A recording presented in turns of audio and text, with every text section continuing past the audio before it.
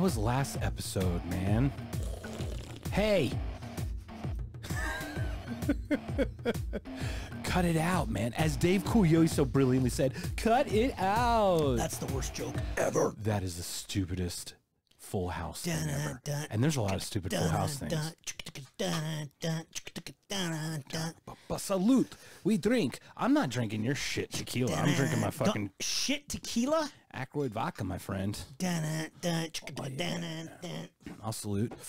Hey, found your cock ring again. Oh, whoa. That's my dad's cock ring. Oh, dear, I touched it again. It's on my finger. Hold on, I need a...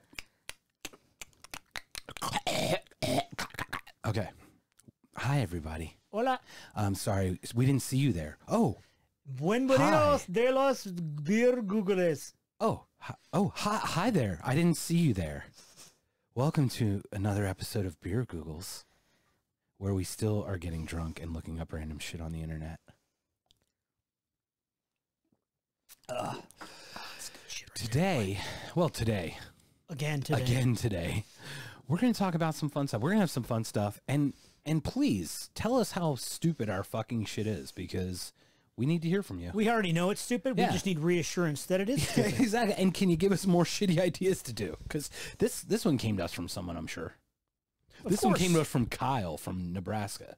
Kyle writes, "Dear Beer Googles, could you do an episode about movie scenes that you fancy?" Yes, Kyle, we're going to do that. Why did Kyle come up? Is Kyle even a thing? It probably came from South Park, bastards. Thank you, Kyle, for your email. time and effort in reaching out to us. It's very much appreciated. And your non-existence. What? Which is even, yeah, Kyle's made up, bro. I just lied about Kyle. Ding, bro. You need a ding sound. Oh, we need a ding sound. Every time you say bro. All right, we're not doing that. Ding. But, okay, I'm with you, though. I agree. But I don't have a ding right now. So I'm just going to stop saying the word. So, do you have a question for me? Kyle from Nebraska. Do you have a question for me? I do. Dude, can you get that over? Yeah, there you go. Dude, did you eat the last unicorn? Nope. I don't believe you. Shout out to the shirt gift people. So Chris has about 436 shirts that he's been gifted over the years from multiple 400 friends. people. Yes. Now, he knows everyone who's given him gifts. I can't state nor not state that he knows exactly which shirt was given by whom. I can state that I do not know. Okay. I will state this. We are going to showcase those shirts as they come on the YouTube, and it's been happening the whole time. I didn't even know this. Yes, all shirts. Yes, all of the shirt, death metal with the unicorn on it, with the rainbow, the right? Pink death metal shirt. Pink death metal shirt. All of these shirts have been gifted to Mr. No, Christopher the Iron Maiden Peralta. ones I did purchase myself. Okay, the Iron Maiden ones, yeah. Iron Maiden. But the ones that are like Iron Ick. Well, yeah, the one that has the two dinosaurs, yes. and he has rainbow coming out of his mouth, and obviously there's a dead unicorn on it. There's a horn on the bottom. I heard that no unicorns were harmed during the making of that shirt. That is correct, sir. Absolutely just accurate. Like the Kesha Blow video. James Vanderdouche. Damn, I have no idea. Have you ever seen that? No. Okay. I have to show that to you. It is the best music video in the history of music videos. No joke. Kesha's Blow video with James Vanderdouche is fucking epic. Hey, man, can you do me a favor? Yes. Never show me a Kesha video in your fucking life. Can I show you a $$ video? No, that either. Oh, so excited to never watch one of those. Well, Kyle from Nebraska, thank you for sending in your email that it's non-existent, asking us to pick some movie scenes that we fancy. Thank you, Kyle. We find them fanciful. So now these are not like, we're going to have your friend on at some point, correct? I believe. Yes, Abel. Abel? Yes. Who is? Can you please tell us his qualifications? Or my best friend whatever. Abel has a bachelor's degree in film production. And more importantly, he's a psycho movie geek. He's a nerd. Movie sure. Nerd. No. Movie nerd. But he reads movie industry newspapers and magazines and stuff that he's like, oh, I read in this magazine stuff that I've never even heard of. Like, he'll read scripts that never go to fruition, like, oh, this script was written by this famous guy for this famous actor, but it never got the funding back in 2012. And then in 2016, it was kind of rewritten for this guy, but it never got funding. And then I'm like, what? So it's sounds crazy. Fucking nuts, dude. Yeah, that like, sounds way above my pay grade. Yeah, it's just crazy to hear some of the things. Oh, and then in 2017, they rewrote this specific scene, and it was supposed to be the first time they were ever going to film it in this way, and then using this type of camera angle. And I'm like, what? So some of the it's fantastic. Some of the stuff that he says about, oh yeah, Halloween was the first time they ever filmed one. The first 5 minutes was only filmed with one take. Whoa. What? Like a one take. Yeah, that wasn't ever like the first 5 minutes of Halloween in 1978 was not edited. I was like, holy shit. Oh shit. Yeah. I was like, oh, I didn't know that. That's really cool. And I'm not a big horror it's okay. It's not my favorite. Horror shit. Shut up. It's not my horror movies suck. Well, everyone has their thing, right? Oh, I'm sorry. That was judgy. And so it begins. Horror movies have their place in the world. But go ahead. Anyway, I guess Halloween is known not only as a horror movie, Michael Myers and all that bullshit, but Jamie Lee Curtis, but also for that film technique.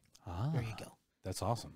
So we're going to have him on at one point, and what's funny is like he shared some of his scenes, and when I go to that movie, I go, that's not the fucking scene, I think. So I think we're going to have a lot of fun with that. Oh yeah, absolutely. Because sure. I hope he doesn't take it personally when I shit on everyone that he says, oh, this is like, because he comes from highbrow. Yeah, I'm lowbrow, boy. Right. I'm a pull my finger. I'm a, what's technical. That called? Yeah, absolutely. Yeah, I'm a dick and fart kind of guy, joke guy. Like, so. Dick and fart. By the way, the movie scenes that I chose, thanks Kyle again from Nebraska for choosing this as a topic. I just came up with ones that popped in my head, and they're ones that I watch and I go, oh man, I remember that. And I find them I'm fond of them. They're not necessarily great scenes even. They're just ones of which I'm fond. Of which? For which you are looking. And I think Checkmark's going to come on later today and do one of his super looking forward to what his favorites are. He likes a couple movies. I think they just released what movie was that? I think they just released Days of Thunder in where Checkmark's at. So he's a little bit behind. But 88. That's not too bad. He likes racing. He says not robbing. He's not. He did not hit you. He did not bump you. He did not nudge you. He robbed you, and rob you, son, is racing. Robbing is racing. Robbing is racing, sir. That's what he say. He just watched it. It just came out. Yes, it's actually #1 in the box office. So Checkmark does like the drafting. Yeah. He likes that. Oh, he likes drafting. You take these little sugar packet up, down the leg. Yes, down Nicole Kidman's thigh and vroom. Yep. That's Checkmark's favorite scene. Checkmark's when you favorite can see Nicole's leg. He likes Nicole Kidman. Of course. It makes like one of us. It's the only one. Checkmark is not only the president of the Nicole fan club, but he is a member. A client. I'm a client of the Nicole Kidman fan club. He is the only member of the fan club. So may I start with the first one? Rescue me. No, you're doing great, bro. Oh, God help us. I just said it. Ding. So the first one I'd like to talk about, if everyone remembers like old school Batman, I think it was 88-ish. I don't know the exact. June 23rd, 1989. Sure. Is that real? Is that correct? You're goddamn right. Get the fuck out of here. I'll tell you that story of why I know that if you want. I will hear that in fucking 2 seconds. So something about this scene is just awesome because like we've seen it, we grew up with it, it was still our childhood, and then we used it in our college years, right? Like whenever we promoted someone or moved someone up. But I remember the scene where Jack Palance, and then Nicholson does it later. So both scenes kind of as one because they're kind of just in continuation. But Palance like kills his favorite guy, and then Jack Nicholson comes up and fills him. Or actually, no, that's not what happened, right? I think Palance just calls Jack Nicholson over and he goes, "You are my number one." And then Nicholson kills a guy and then does the same kind of thing. You're my number one guy. Yeah, you're my number one guy. Fucking awesome scene. First of all, Palance's voice in that. He's fantastic. I always liked him. Oh, my number one. And just the way he just does that. Even in City Slickers, he's good. Oh, yeah. And he was great in that. And he's great in Tango and Cash is the bad guy. Oh, yeah. Tango and Cash. Just his voice has that awesomeness. And then Nicholson just hamming it up the second time. Something about that scene. If everyone remembers that, you are my number one. So that was boring. My number one guy. My number one guy. Is it? Did he? Both of them are number one guy. The second one, yes. With the Joker, it was Guy. Yeah, Okay. yeah. I trust that. I didn't do too much research because I'm just drinking. So I figured everyone's drinking with us. God, I spent like 15 minutes doing research, dude. You're 14 minutes behind I did the 8 eight ball. minutes. Oh shit! So I only 7 did minutes. half. Like, you know how much people do times half? I do half of what everyone else does. They do times half? They do 1.5 times the work. Did you not watch Kingpin? No. Bro. I thank God that's not on any list. I love that movie. I watched it last night. You did not. Did. Thanks, Mr. Munson, brother Munson, Hezekiah, and he's drinking. Oh, this girl got a. That's a whole other scene. I'm not going there. Whoa! Thank God we're not going there. Scene 2. Scene, sir, is you. I'm my number one guy. It's good. I like it. So it's one that just sticks in my head. How about you, man? Do you want to hear how I know it's that? Yeah. Okay. So let's not do a story. I'll just tell you. Yeah, just tell June me. We're not going to do June 23rd, 89. So my best friend Abel, psycho Batman guy. He has a Batman symbol tattoo on his leg. So that was our senior year of high school, not yours, mine, and because you're a spring chicken. So in the school, the last school newspaper of our senior year, he put in the newspaper. Like you got to put in a sentence or a paragraph, whatever. Every senior got to do that, right? So he put in there all one word, no fucking. It was kind of like a hashtag, way ahead of his time, Abel. It was kind of like the pound sign. So, but he put in no spaces. Batman, June 23rd, go see it, everyone. No spaces. No way. That's why I know the date. Because Abel did that. So June 23rd every year, he gets a text message that says, go see it, everyone. Every fucking year I send him that text message that just says, go see it, everyone. Along with the text that you receive every once in a while that says, I have to go now. So yeah, Abel and I have a few. Also, probably 10 years ago, when I was going to see my parents before my dad passed away, sorry. Thanks, man. It's been 3 years. It's fine. I know. He was a rock star. I'm sorry I had to deal with him for your whole right. life. He was what he was, whatever. Sorry, I'm just fucking around. I was with my parents for about 3 hours, and I sent Abel a text message, and it said, ... fuck ... ... So every once in a while, I just get a text from Abel. It just says, ... fuck ... That's all. I need to go. I have to go. All right, It's stupid as shit, man. And just so you know, sir. Yes. You are my number one guy. Boom. So I like your scene, dude. Thanks, bro. I fucking approve that shit. Stamp approved. Boom, skis. Just everyone knows it at some point. Yeah. But did not know July 3rd, 1989.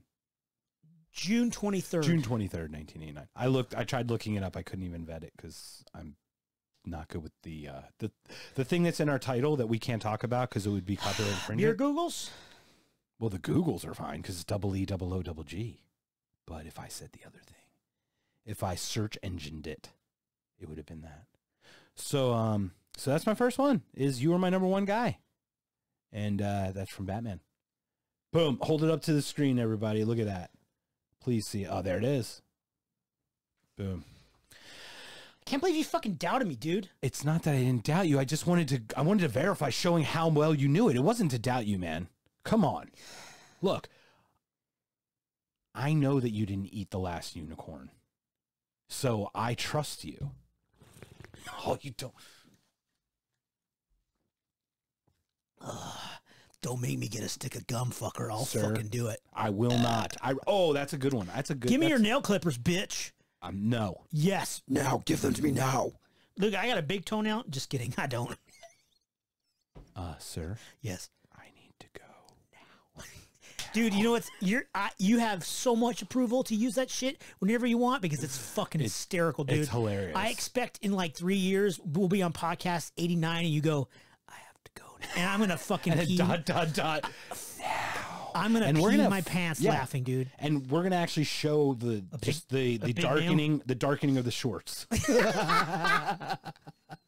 Because that shit, dude, it's so It is funny. That is so funny. It's so dumb, I'm totally dude. on board with that. Anyway.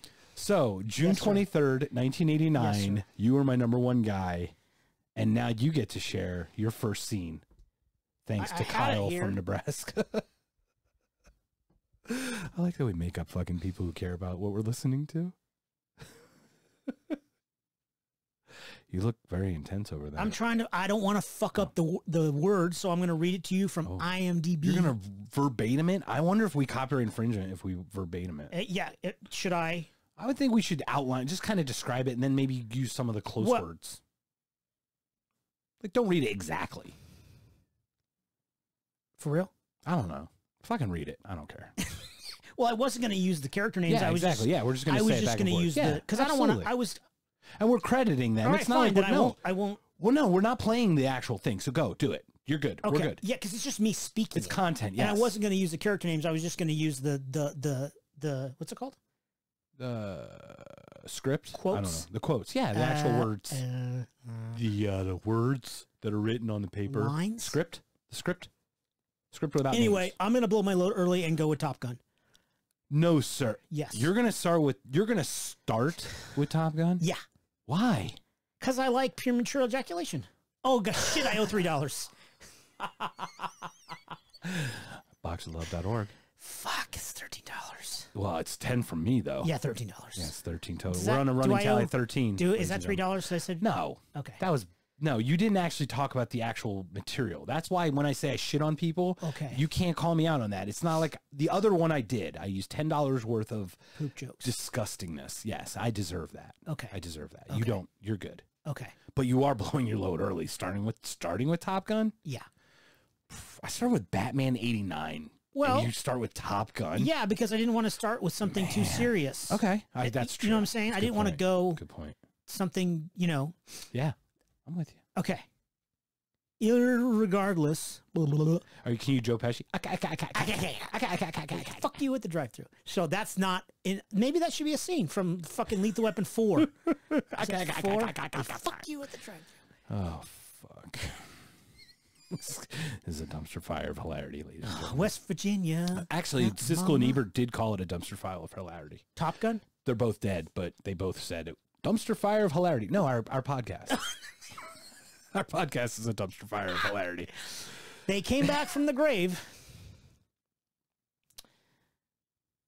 All right, you ready, fool? I'm ready. This is the scene when all the turn pilots. my back at you. All the pilots first meet Charlie, who's not in the next movie. Who totally blew up and got fat and disgusting ugly later. Thank you for your excellent. Is it Kelly McGillis? It is Kelly McGillis. She's a beautiful woman. I was just joking. Oh, fuck. No, she is. I'm sure she's a beautiful soul still. Yes. Just wrapped in a different vessel than back then. It's okay. different. It's different than it was. I'll tell you Well, that much. aren't all of us? Yeah.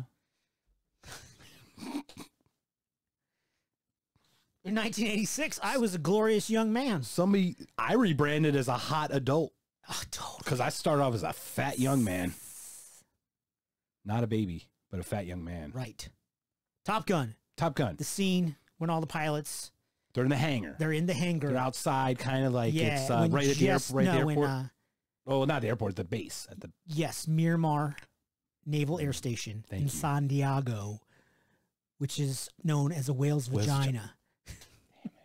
I didn't take that. We movie. crossed the streams, bro.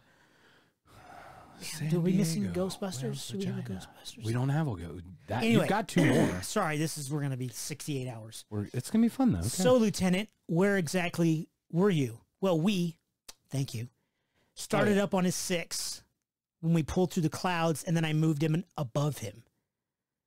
Well, if you were directly above him, how could you see him? Because I was inverted. Bullshit. No, he was, man. It was a really great mood. He was inverted. You were in a 4G inverted dive with a MiG-28? Yes, ma'am. At what range? About 2 meters.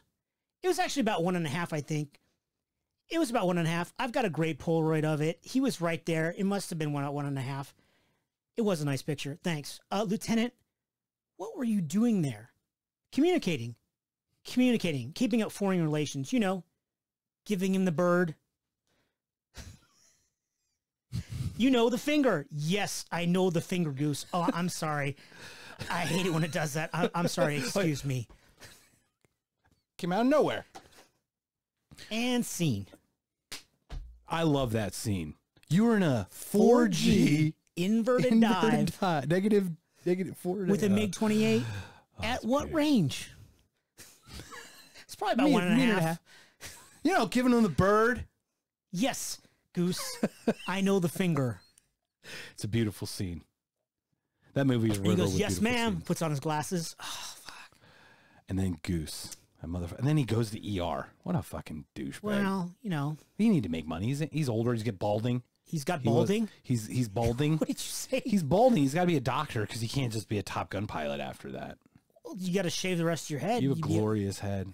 Well, we have some people we know that have beautiful domes, like yourself. Thank you. That are pilots in the Air Force. Oh yeah, yeah. No, we know. Or the Navy, or the Marine Corps, or the Coast Guard, or the Army chopper pilots. Is that what takes off the hair? What? Is that what takes off the hair? Yes, the rear rotor takes off the hair. Okay, it just flies in there and gets caught up in every the gears. Friday you go back there and you just cut off the sides. Nice. It's like a trip. It's just a little off the top. Yeah, yeah, yeah. I like it. Yeah. Top Gun. I can't believe you blew your load with Top Gun, man. It is the best scene. I was like, you were in a 4G inverted dive with MiG-28. Which doesn't exist, by the way, but that's cool. Yeah, it's totally true. Not true. It's really an F5 painted black with a red star. It is true. That is definitely true. That's cool. Bitch. It's a movie. But they were going to use They use F5s at Miramar as well. At Miramar. Yes, both. Both of them. Both of them. So scene 2 go was your Top Gun scene. I like it. I can't believe you blew your load. All right, I'm starting off weak because obviously I start with Batman, for God's sakes. That's good, dude. I'm going to go to a very, very popular movie titled Harley Davidson and the Marlboro Man, with a well-known Don Johnson in between his Miami Vice phase and his current. He's like taken off again. He has. Yeah, Tin Cup. I'd say it started again for him. Sure. Between Miami Vice and Tin Cup, he kind of disappeared. He banged a couple people and popped out a kid, I think, at some point, right? What? Dakota? Isn't Dakota his? I don't know. Dakota Johnson. Wasn't she in some 50 Shades of Douche or something? Oh, that's his kid? Yeah, that's his kid. The ugly one. I don't watch that shit. Oh, bro, I didn't know. It was Melanie Griffith and him. I thought they banged out a kid. Wasn't that? Oh, okay. I could be wrong. I don't read fucking People magazine. Well, anyway, in between that, and also between Mickey Rourke's 9.5 weeks and his resurgence in like Avengers, Iron Man, or whatever, those. Iron Man 2, and then he was all Expendables, all those. He kind of came back, right? There were these gap years, and during that time, they made a little well-known movie called Harley Davidson Marlboro Man. Harley Davidson was played by Mickey Rourke because he was a tough guy, cool with his hair, and he came, sexy guy with a leather jacket. Don Johnson played the Marlboro Man. Cowboy with his boots. His dad got him, taped him up with duct tape all the time, spitting, pa-ting, that guy. So there's a little known scene where Harley Davidson, the Marlboro Man, Don Johnson has his motorcycle. He pulls it up. He's like, I hate this piece of shit, blah, blah, blah, blah, blah, blah, blah. So Mickey Rourke pulls out a handgun and just starts shooting at the motorcycle, but hits sprays all around it. It doesn't even come close. And he finishes, and Don Johnson looks at him and goes, damn it, Harley. If you were shooting for shit, you wouldn't catch a whiff. and then Mickey Rourke, who's Harley Davidson, goes, oh, man, here you go. Happy birthday. And he hands him the gun. So it must have been Don Johnson's birthday in the movie. And he goes, damn, man, I almost forgot. So he takes it, loads it up, and goes, ching, ching, ching, ching, and shoots all the little points of the motorcycle. It falls over like he's like a fucking dead shot. He unloads it, takes it off. Damn it, Harley. You got to squeeze the trigger, Harley. Don't yank it. It's not your dick. Squeeze it. And that's always a scene. Because, whenever somebody's not handling something right, I just say, don't yank it. It's not your dick. Squeeze it. Squeeze the trigger. Stupid. I know, but I love it. If you haven't had a chance to watch Harley Davidson, the Marlboro Man, probably don't. Probably don't? I love it. You're a terrible salesperson. It's got Big John Studd in it. Yeah, The wrestler? like the wrestler Okay. from way back in the day. It's got obviously Mickey Rourke and Tia Carrera and Tom Sizemore. Really? Tia Carrera post Wayne's World 2. Wayne's World or 2. Wayne's World 2. Was she in both? No. She was only in the second one with Rob Lowe? Yes. Right? Yes. Okay. Wayne's World 2. But they spoke Mandarin. I think. Or it was either right before or right after. I don't remember. One of the Tang two. Ting Chao Wow. Guaranteed. That was Mandarin. That was not making fun of the Asian That's community. what they were ordering food on. That's what they were taught. That's exact. They were ordering off the menu. the crab puffs. And when he wanted cream of some young guy? No, it was the crab puffs. It wasn't the cream of some young guy scene? Oh, it was Hu Feng Pu. Fook me? Yes. Fook you and fook me? Yeah. It was the orange Mandarin chicken and the crab puffs Love in it. the Wings World 2. It was delicious, my Totally, friend. dude. So that was my second one. Very good job. Thanks, man. I dig it. Look. And I like your pew, pew, pew, pew, pew, pew, pew, pew. Damn it. You got to squeeze the trigger, Harley. Don't yank it. Don't yank it. Like your dick. It's not your dick. Squeeze it. That's how I learned how to shoot. Thanks, Don Johnson. It's pretty good. Yours, you blew your load, so Yeah, I got it's nothing. all downhill. Yeah, from yeah, here. totally downhill. I'm out. You got nothing left. No, yeah, All right, thanks. I need a We're, nap and a Gatorade and a this cigarette. is the shortest. This is the shortest episode for us because it's 30 minutes. And we're done. Yeah. Good luck. Want to get sir. some food after this? Yeah, let's get some food after Okay. this. Like right now. Bye-bye. Like we should eat we should be chewing while the other one's talking and see if we can just really get that misophonia going. Misophonia. Misophonia. All right. What's your second one? So I got all kinds of shit up in here. I love dude. it. I love it. Let's go for Revenge of the Nerds. Classic. I'm going to go with the concert scene towards the end. My name's Lamar. Got to say. Oh, sorry. Clap your hands, everybody. Yeah. Everybody clap your hands. Or the redhead is spiked hair playing the violin. Booger Presley on the mean guitar. Do you know who was in that, sir? Funny that you went Top Gun and then Revenge of the Nerds. Yes, Goose was. Yes, Goose was one of the guys dressed like Devo. Goose was, Correct. Goose was one Then they like had second the, major nerd. correct. He was number 2 nerd. I didn't think of that. He was his number 1 guy. And then they had the Japanese guy dressed like a Native American on the bong. Bong. Gong. And then they had the African American guy dressed like Michael Jackson in the red outfit. Yeah. And they had the other little redheaded kid come out. And they did the concert and they did the song and it was awesome. Omega Moose. Lambda, Lambda, Lambda, and Omega Moose. Oh shit! And all I remember Lamar in the Olympics is with his limp wrist style and the javelin, yes. and it goes go go go go go go go, and it goes like We further and designed the aerodynamics for his limp wristed throwing style. Yay! Yay.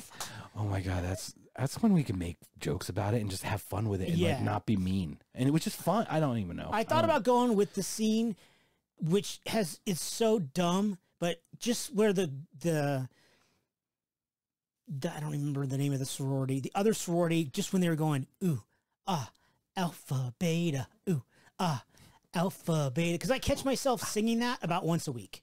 Because it's so stupid. And I always catch myself doing the ogre thing where I'm just nerds. And of course, I love the scene where, It's funny that we're talking about one scene from each movie. We're just going to go through.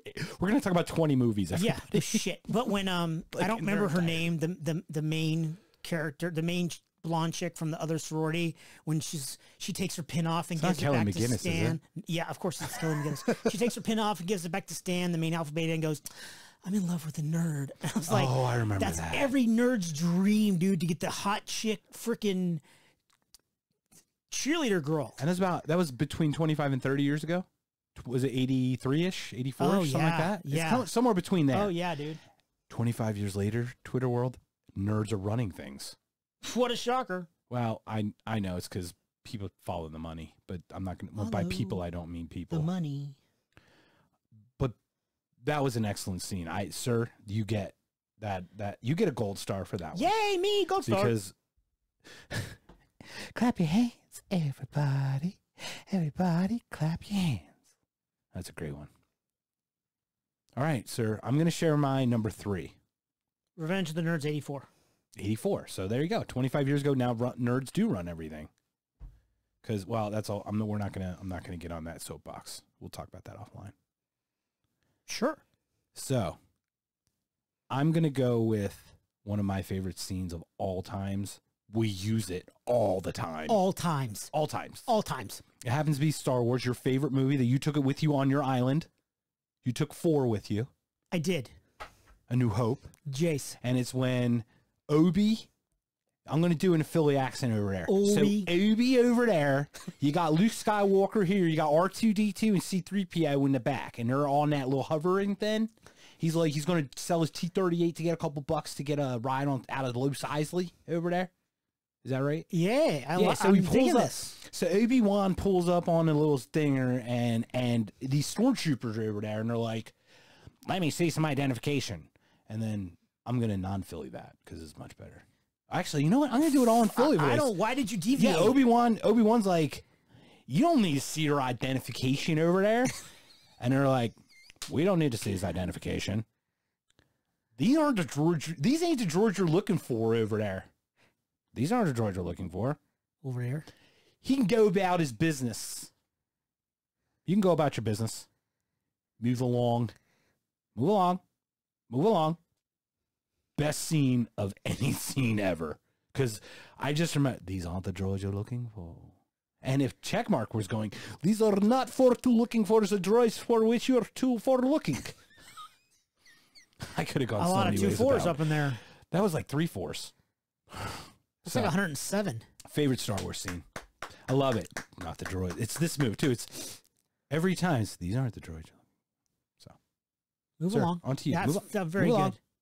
Move along. That's amazing. Thanks. Is there a better any of the 97 Star Wars movies, 9 Star Wars movies? Is there a better scene? Oh, like powerful wise, probably Darth Vader throwing the Emperor down the shaft is pretty powerful. But I don't know if that's a better scene. Han shooting Greedo first. Oh shit, Han! Oh yeah, that's definitely the best. Well, that's the scene that no one ever in any generation is going to know because Laserdisc players will break over time, and I only have it on Laserdisc. Valid points, Mr. Laserdisc. Han shot first. We know. Actually, no, that's not even a true statement. Han shot. Yeah, Han shot. Greedo never got a shot off. Correct. But it's close. I think the Han scene's better.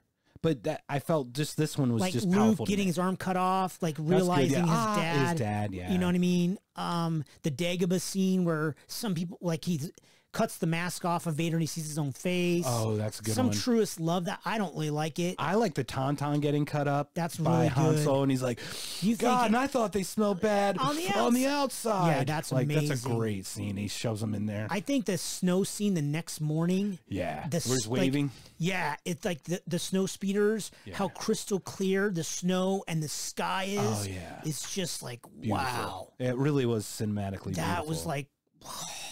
I love it. Yeah. We could talk about every scene. We could probably reenact the first 3 Star Wars.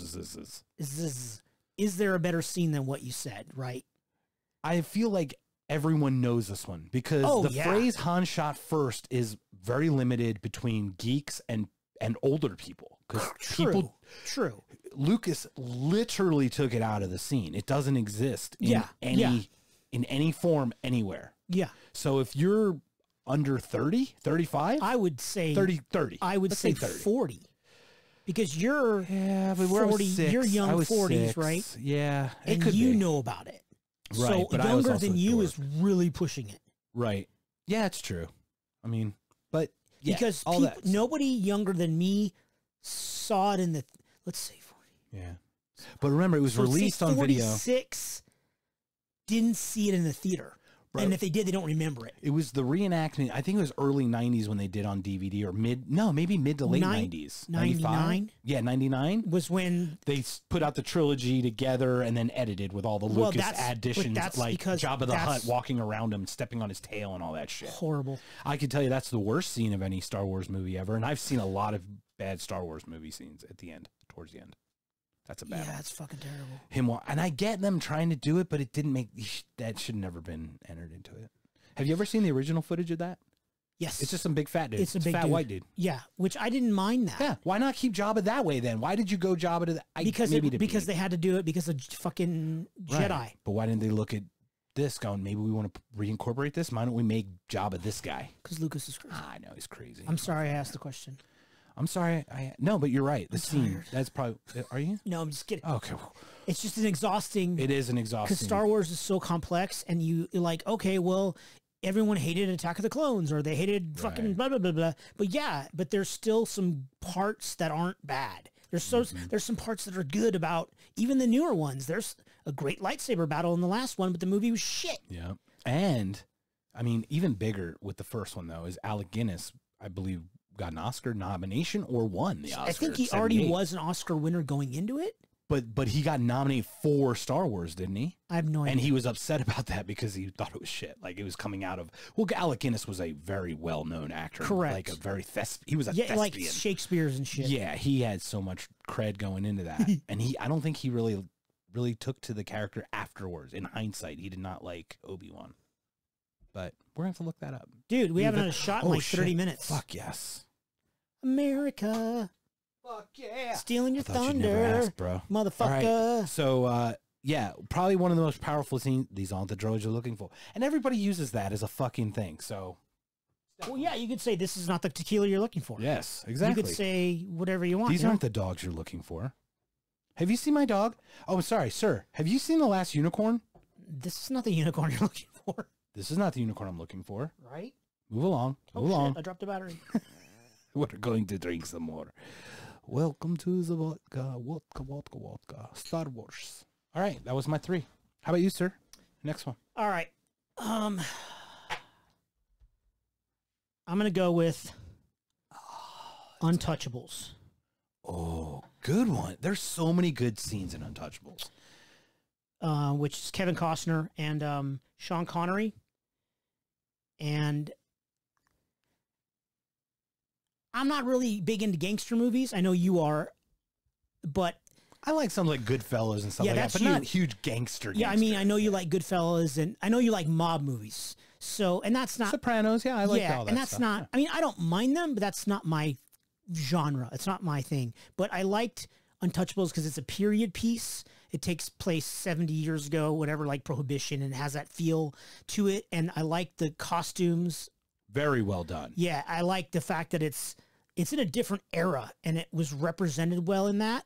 And I like movies like that. And I like the story and the character. You know the characters. You know Al Capone, and you know Elliot Ness, and you know what's going to happen, right? You know there's going to be gunfire and then murders, and you know that he's going to get caught eventually.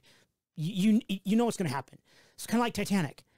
But bigger than that, the cast. Yeah. Oh yeah.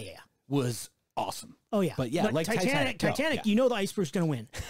Yeah, like the Bible. It's not a tie at the end. No, the Bible, you know what's going to happen. Like, I've read the book, you know what happens. So it's not a big surprise. Yeah. But I like the scene that I liked the best was with Elliot Ness and Malone was Sean Connery's character. They're in a church, and the camera angle is looking up at them, and they're kneeling down, and they're talking about how do you get Capone.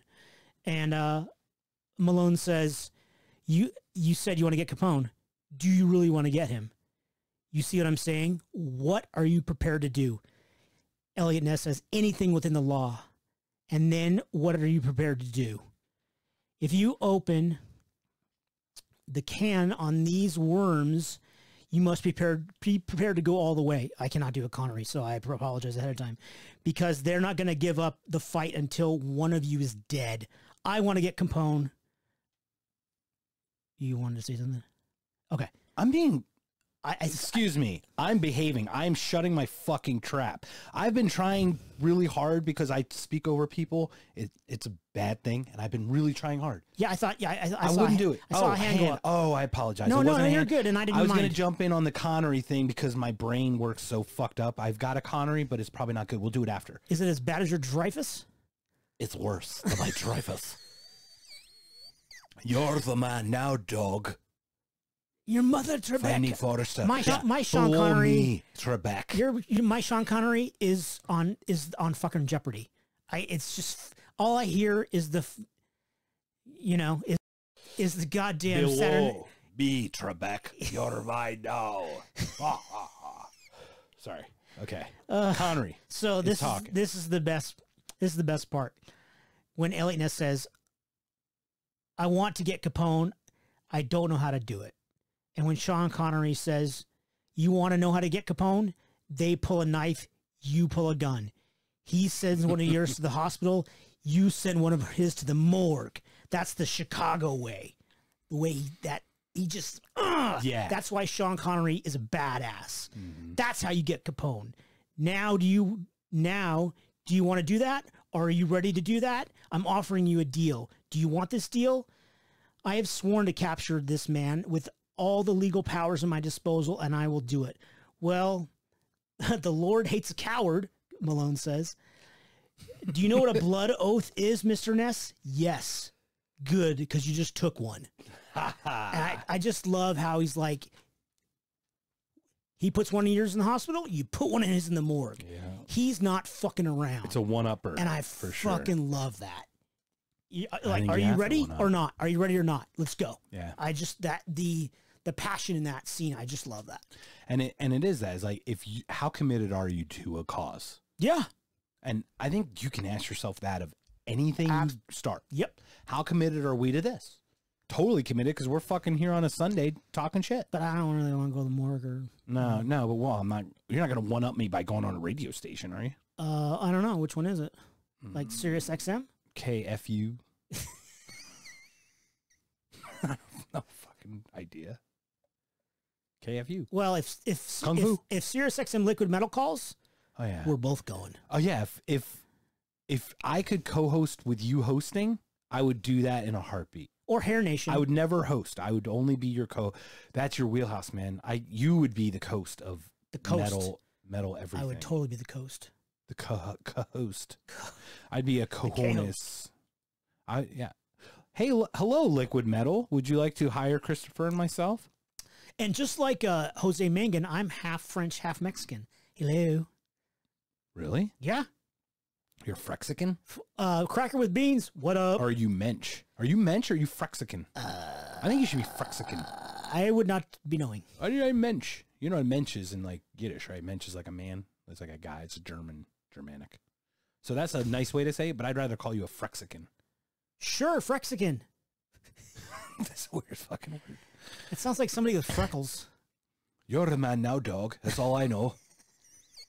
You're going to go to the rock. We've got a man down. Man down. Oh, that's the scene that I need to add. Which one? We've got a man down. Piper down. Oh shit, yeah, dude. That's yours. That's one of yours. I'll do it, but it's yours. Dude, it's so funny how much Felicia hates that scene, dude. Whatever. How could you not fucking like... Dude. Heed! Move it! Heed! No, he's like an orange on a toothpick, that boy. There's two scenes. He goes, head, pants, now. Well, he goes, heed, pants, now. And then he goes, head, paper, now. He goes, heed. Oh, I know. I'm just, head, pants, now! Heed! He's like an orange on a toothpick, that boy. Last week, we went out north and played golf. And of course, I Bluetooth my speaker in the golf cart to the phone. And we're waiting on the tee box because these slow people in front of us. So I get that bagpiper scene with the two Scottish guys at the wedding. If you want my body and you think I'm... And I crank it all the way up. I'm like, hey, Felicia, come here. She comes over to the car and he goes, bagpipe solo. And she hears it and she goes like this. And she walks away.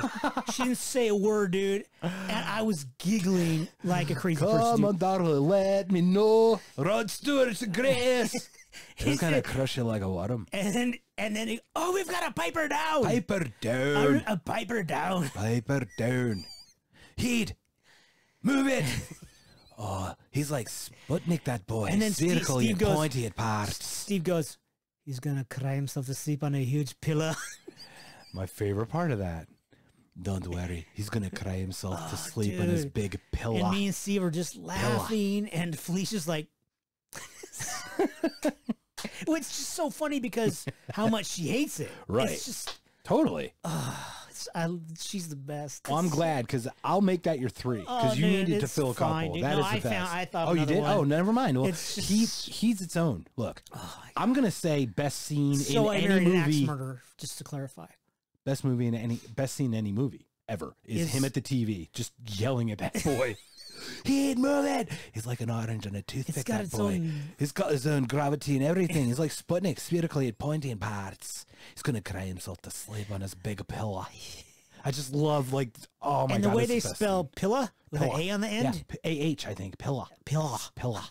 It's like gonna cry himself to sleep on his big pillow. That's one I'm gonna have to watch soon. Well, that was your number 3 was Sure. No. Whatever 3 was it is. Untouchables, right? Yeah. 3 was your Untouchables. So now we're on number 4. Because you're Frexican, Yes. this is my next scene. Yeah. The opening scene of Team America World Police. America. Fuck yeah. You know freedom costs $1.05. I do. So if no one's ever seen the scene, it's like the best because it shows this square in Paris. And there's all this little stuff going on, and you know you're going into the movie with puppets anyway, marionettes. And you see the scene with this marionette thing, so you think that's what it is. And then they pull back the scene, and it's a marionette operating the marionette behind the little thing. Fucking genius, first of all. The beginning, you start giggling before you can even start, stop. You haven't even popped your first popcorn yet, and you're on the ground already laughing at that scene alone. And then Durka Muhammad Jihad come out and they start shooting everybody. Fucking the airplane, the car comes in. They fucking blow Paris the fuck up. He's like, I'll get him, Gary. And just knocks out the leg of the Eiffel Tower. The whole Eiffel Tower's like, But what song's playing? I forget. Isn't it in America? Fuck yeah. Yeah, I think it is. I think the whole thing is that, but I don't remember. Coming to save the motherfucking day now. Yeah, come save the motherfucking day now. So lick my butt and suck on my balls. America, fuck yeah. So then he tries to hit him, and the guy ducks out of the way, and the Arc de Triomphe is just rubble, and the whole fucking city. So they get the guys finally, and there's 3 dead jihadists in the pool, in the little whatever. And the guy looks, and all the French people, all the Frexicans out there that are half Mexican and half French as well. Because there's a lot in France. Well, maybe they're vacationing in Paris at this time. Because that's where they want to go. They could be. Well, I wouldn't want to. I wouldn't vacation in the other half of your heritage. You mean Cabo San Lucas? Oh shit, that's pretty cool, huh? Yeah. But not Punta Peñasco. We've been to Puerto Peñasco. Oh yeah. Puerto and Punta. Punta and Puerto. What about Cancun? Cancun. Cancun? I don't know. You got nothing? I got a canker sore. Oh, I'm sorry about that. Anyway, so everything is in rubble. All the French people are just aghast on the thing. Their jaws have dropped. Yeah, and the guy looks around. He looks. You're welcome, France. And he just takes. It's fucking just classic. Just how much of a dick we are to people. You mean the United States? The United States can be dicks to people for sure. For shizzles? That also, yeah. Is there a problem with my microphone? I'm watching you adjust it in a very uncomfortable way. No, because I moved in my chair. Oh, okay. That's all. As long as it's functioning properly, because I don't want you to have a non-functioning arm. He's swallowing his microphone. So that was mine. Team America is my 4th one, and it's when they just blow everything up in the beginning, and then they're like, "You're welcome." That sounds like such an American thing. Oh yeah, sir, in the back. Why would you not pick the scene? I have a sub question. What question do you think I'm going to ask? Them fucking. No. Oh, because that's my second favorite scene. And him taking a dump on her stomach. Whoa, fuck. In the unrated version. I forgot. I didn't even know that was I didn't know there was a poop scene. I think there's an I'm unrated going to scene. ask, why did you not pick the scene of, I'm so Ronry. I'm so Ronry and sad. Why is so everyone so fucking stupid? And he goes, why is so everyone so fucking stupid? I'm so Rory. And so sad, I'm so Lonely and sad we roam. Nobody rubs me. And maybe, just maybe, sitting on my little road. I know this, and I'm really fit, but nobody seems to realize it. Why did you not pick, what's his name? Great. Sung? Or the Alec Baldwin scene. Oh, Matt Damon. Or dicks fuck assholes, but they fuck pussies too. Why did you not pick I forgot his name. Kim Jong-un. Kim Jong-un. Un was the dad, or Il was the dad. It's before the other one. It's the first the one before the one that we have now. Correct. Before the other megalomaniac. The first megalomaniac. Why didn't you pick that scene with him singing alone? I just saw at the beginning of that because I feel like America sucks. Well, they just stick their nose in shit a lot of time. There's also layers to that, because we're also asked to stick our nose in shit, and then we do it, and then we get yelled at for it too. Okay. So, but we do stick our nose in shit. We fuck things up, and then we say you're welcome. Little thing like that. I just thought it was funny. Just saying blowing up France is also funny to me. Not that I would condone it, but like France. Not condone French blow-ups. Yeah. Dolls. No, the blow-up dolls are acceptable, which we'll get into. Sex later. bots? What? We'll get into autopilot later. Don't you worry. Ooh, hey now. Yeah. So that was my fourth one, is a Team America. But I believe that your scene is an excellent scene as well. Yes, I saw Ronry. There's so many scenes out there, people. I mean, what do you want us to do? We only have like 14 hours to fill. We're an hour in. I know. Almost an hour in. And we've got 4. Well, you're on your fourth. Sure. Go. Yes, I'm going to go with something a little more serious. A movie that Tyson introduced me to, my dear departed friend. A movie called Into the Wild, based on the true story of a young man, 22-year-old young man, died in 1992. Christopher McCandless, who just walked the earth, just took off. He died at what age? 22. How old was he when he left? 22. Or 20. He committed suicide? No, he died in the Alaskan outback. Yeah. Because he ate the wrong berries. All right. Well, I want to hear your scene. So before we pick it apart. This young man was he got his bachelor's degree, very good student, disenchanted with the world that he had to, I don't want to get a job. I don't want to do that. So the scene is, yes, sir, go ahead. Check mark, go. Just from that. Sure. Just you saying he didn't want to get a job, whatever. It pops right in the scene from Say Anything. Oh, yeah. I don't want to sell anything manufactured or bought. I don't want to buy anything sold or manufactured. I don't want to buy anything sold or bought or manufactured or whatever. Yeah, that whole scene with his dad. I just want to date your daughter. I just want to hang out with your daughter, sir. I just want to hang out with your daughter. Damn. Fuck, that's a great. It is. But this they kind of tie together because they're both those fuck that moments. Yeah. Yeah. Anyway, so sorry. He's in his little Datsun 210 or some shit, driving across.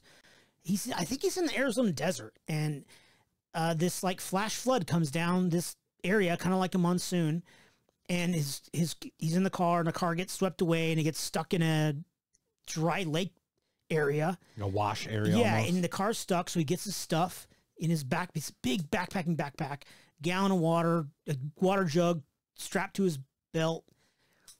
He gets to this big 55-gallon drum, and he lights all his cash and his driver's license and his social security card. He lights them on fire. There's no words, just some light music and him. You see his hands and some matches, and he's lighting.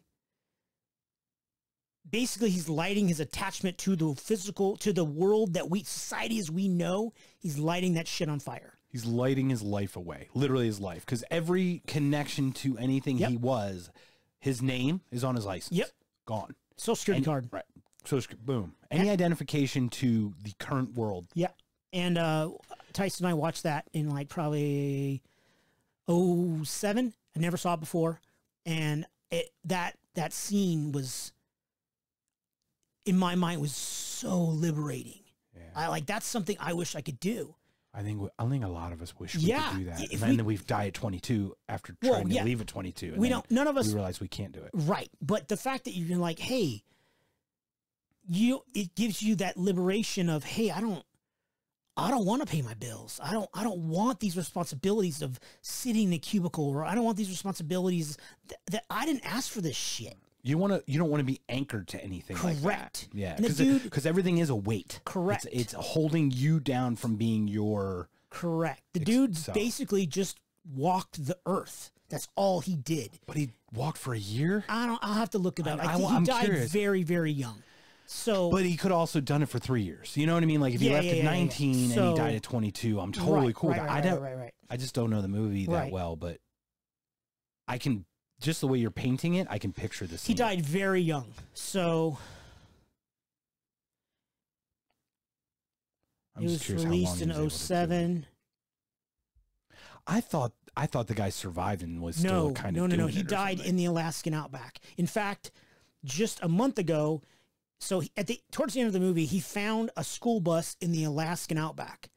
A month ago, the school bus was removed by the Alaskan government because tourists kept going there, and it was difficult to get there and difficult to get out. And people, I don't know if anybody died, but people kept getting hurt trying to get there. And it was amazing because people kept reading the book. It's like trying to do the trails, like following people's trail. What's that one trail that you know? Well, John Muir Trail, Pacific Crest Trail. There's all these trails that are like fucking hard as fuck. Right. Like, dude, if you're not in shape, you can't handle the altitude, whatever, blah, blah, blah. But he found this bus, and then he took pictures of himself, like not really selfies, but because of 92, he put his camera up there and he set the timer, and then hunters found him and dead in front of the bus. Oh, he died. He died at the bus. Yes. No shit. Because he ate berries that weren't edible, and he had all these training techniques to he killed an elk or a moose or something, and he learned how to I have to skin it right away. I have to take the heart out right away, and then I need to set the meat in a certain area so that it will protect it from flies and this and that. And he didn't do it right, and it got maggot infested.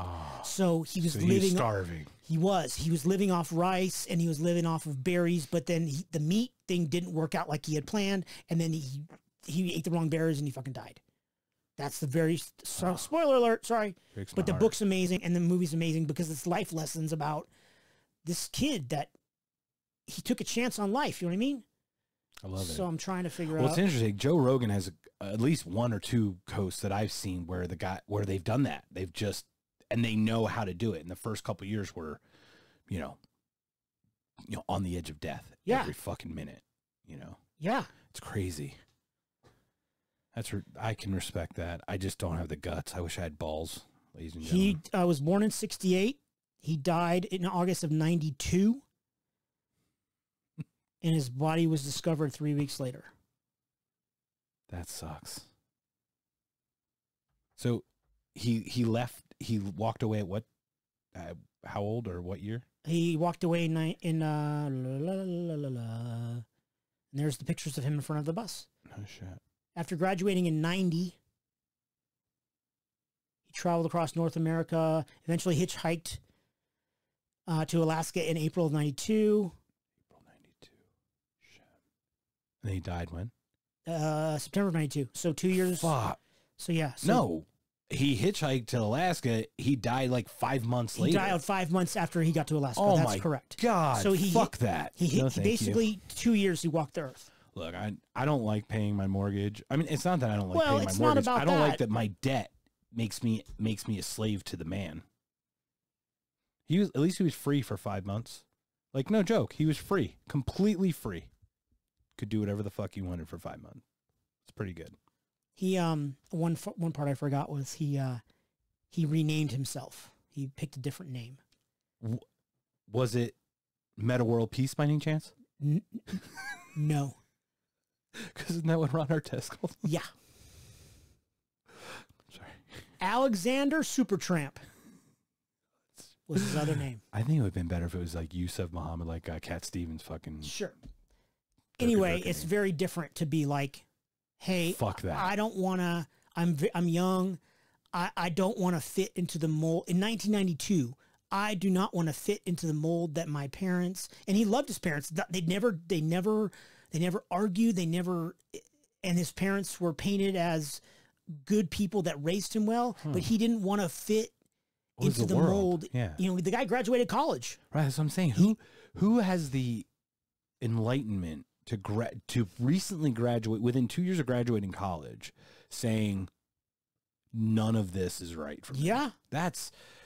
And the balls, that's dude. bold. Because I think that shit, but I don't do it. I don't have the guts, man. Exactly. I'm a pussy.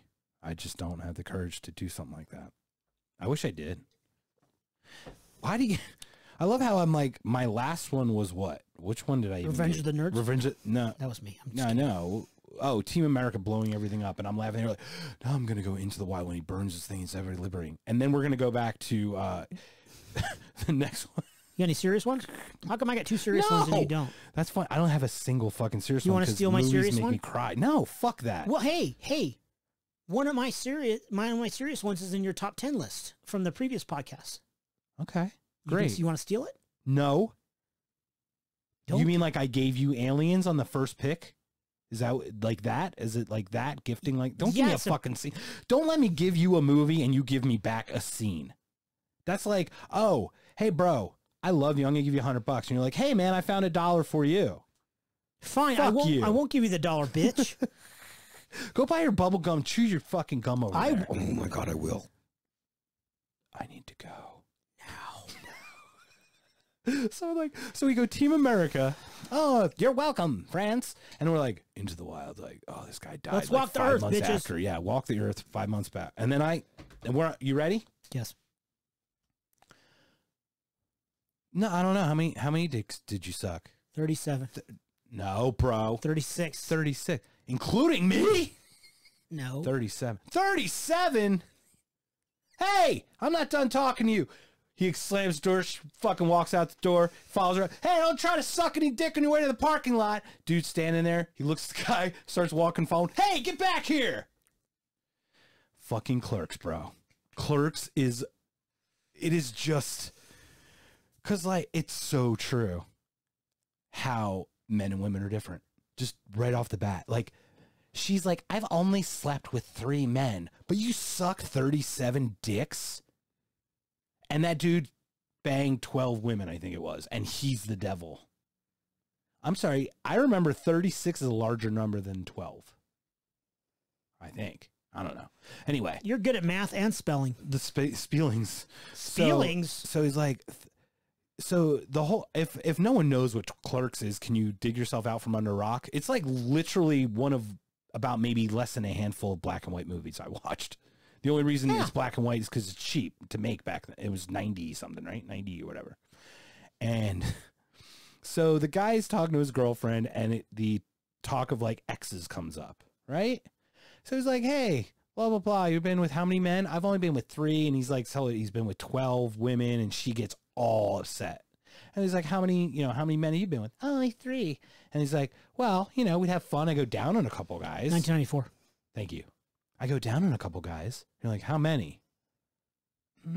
36? 36? Including me?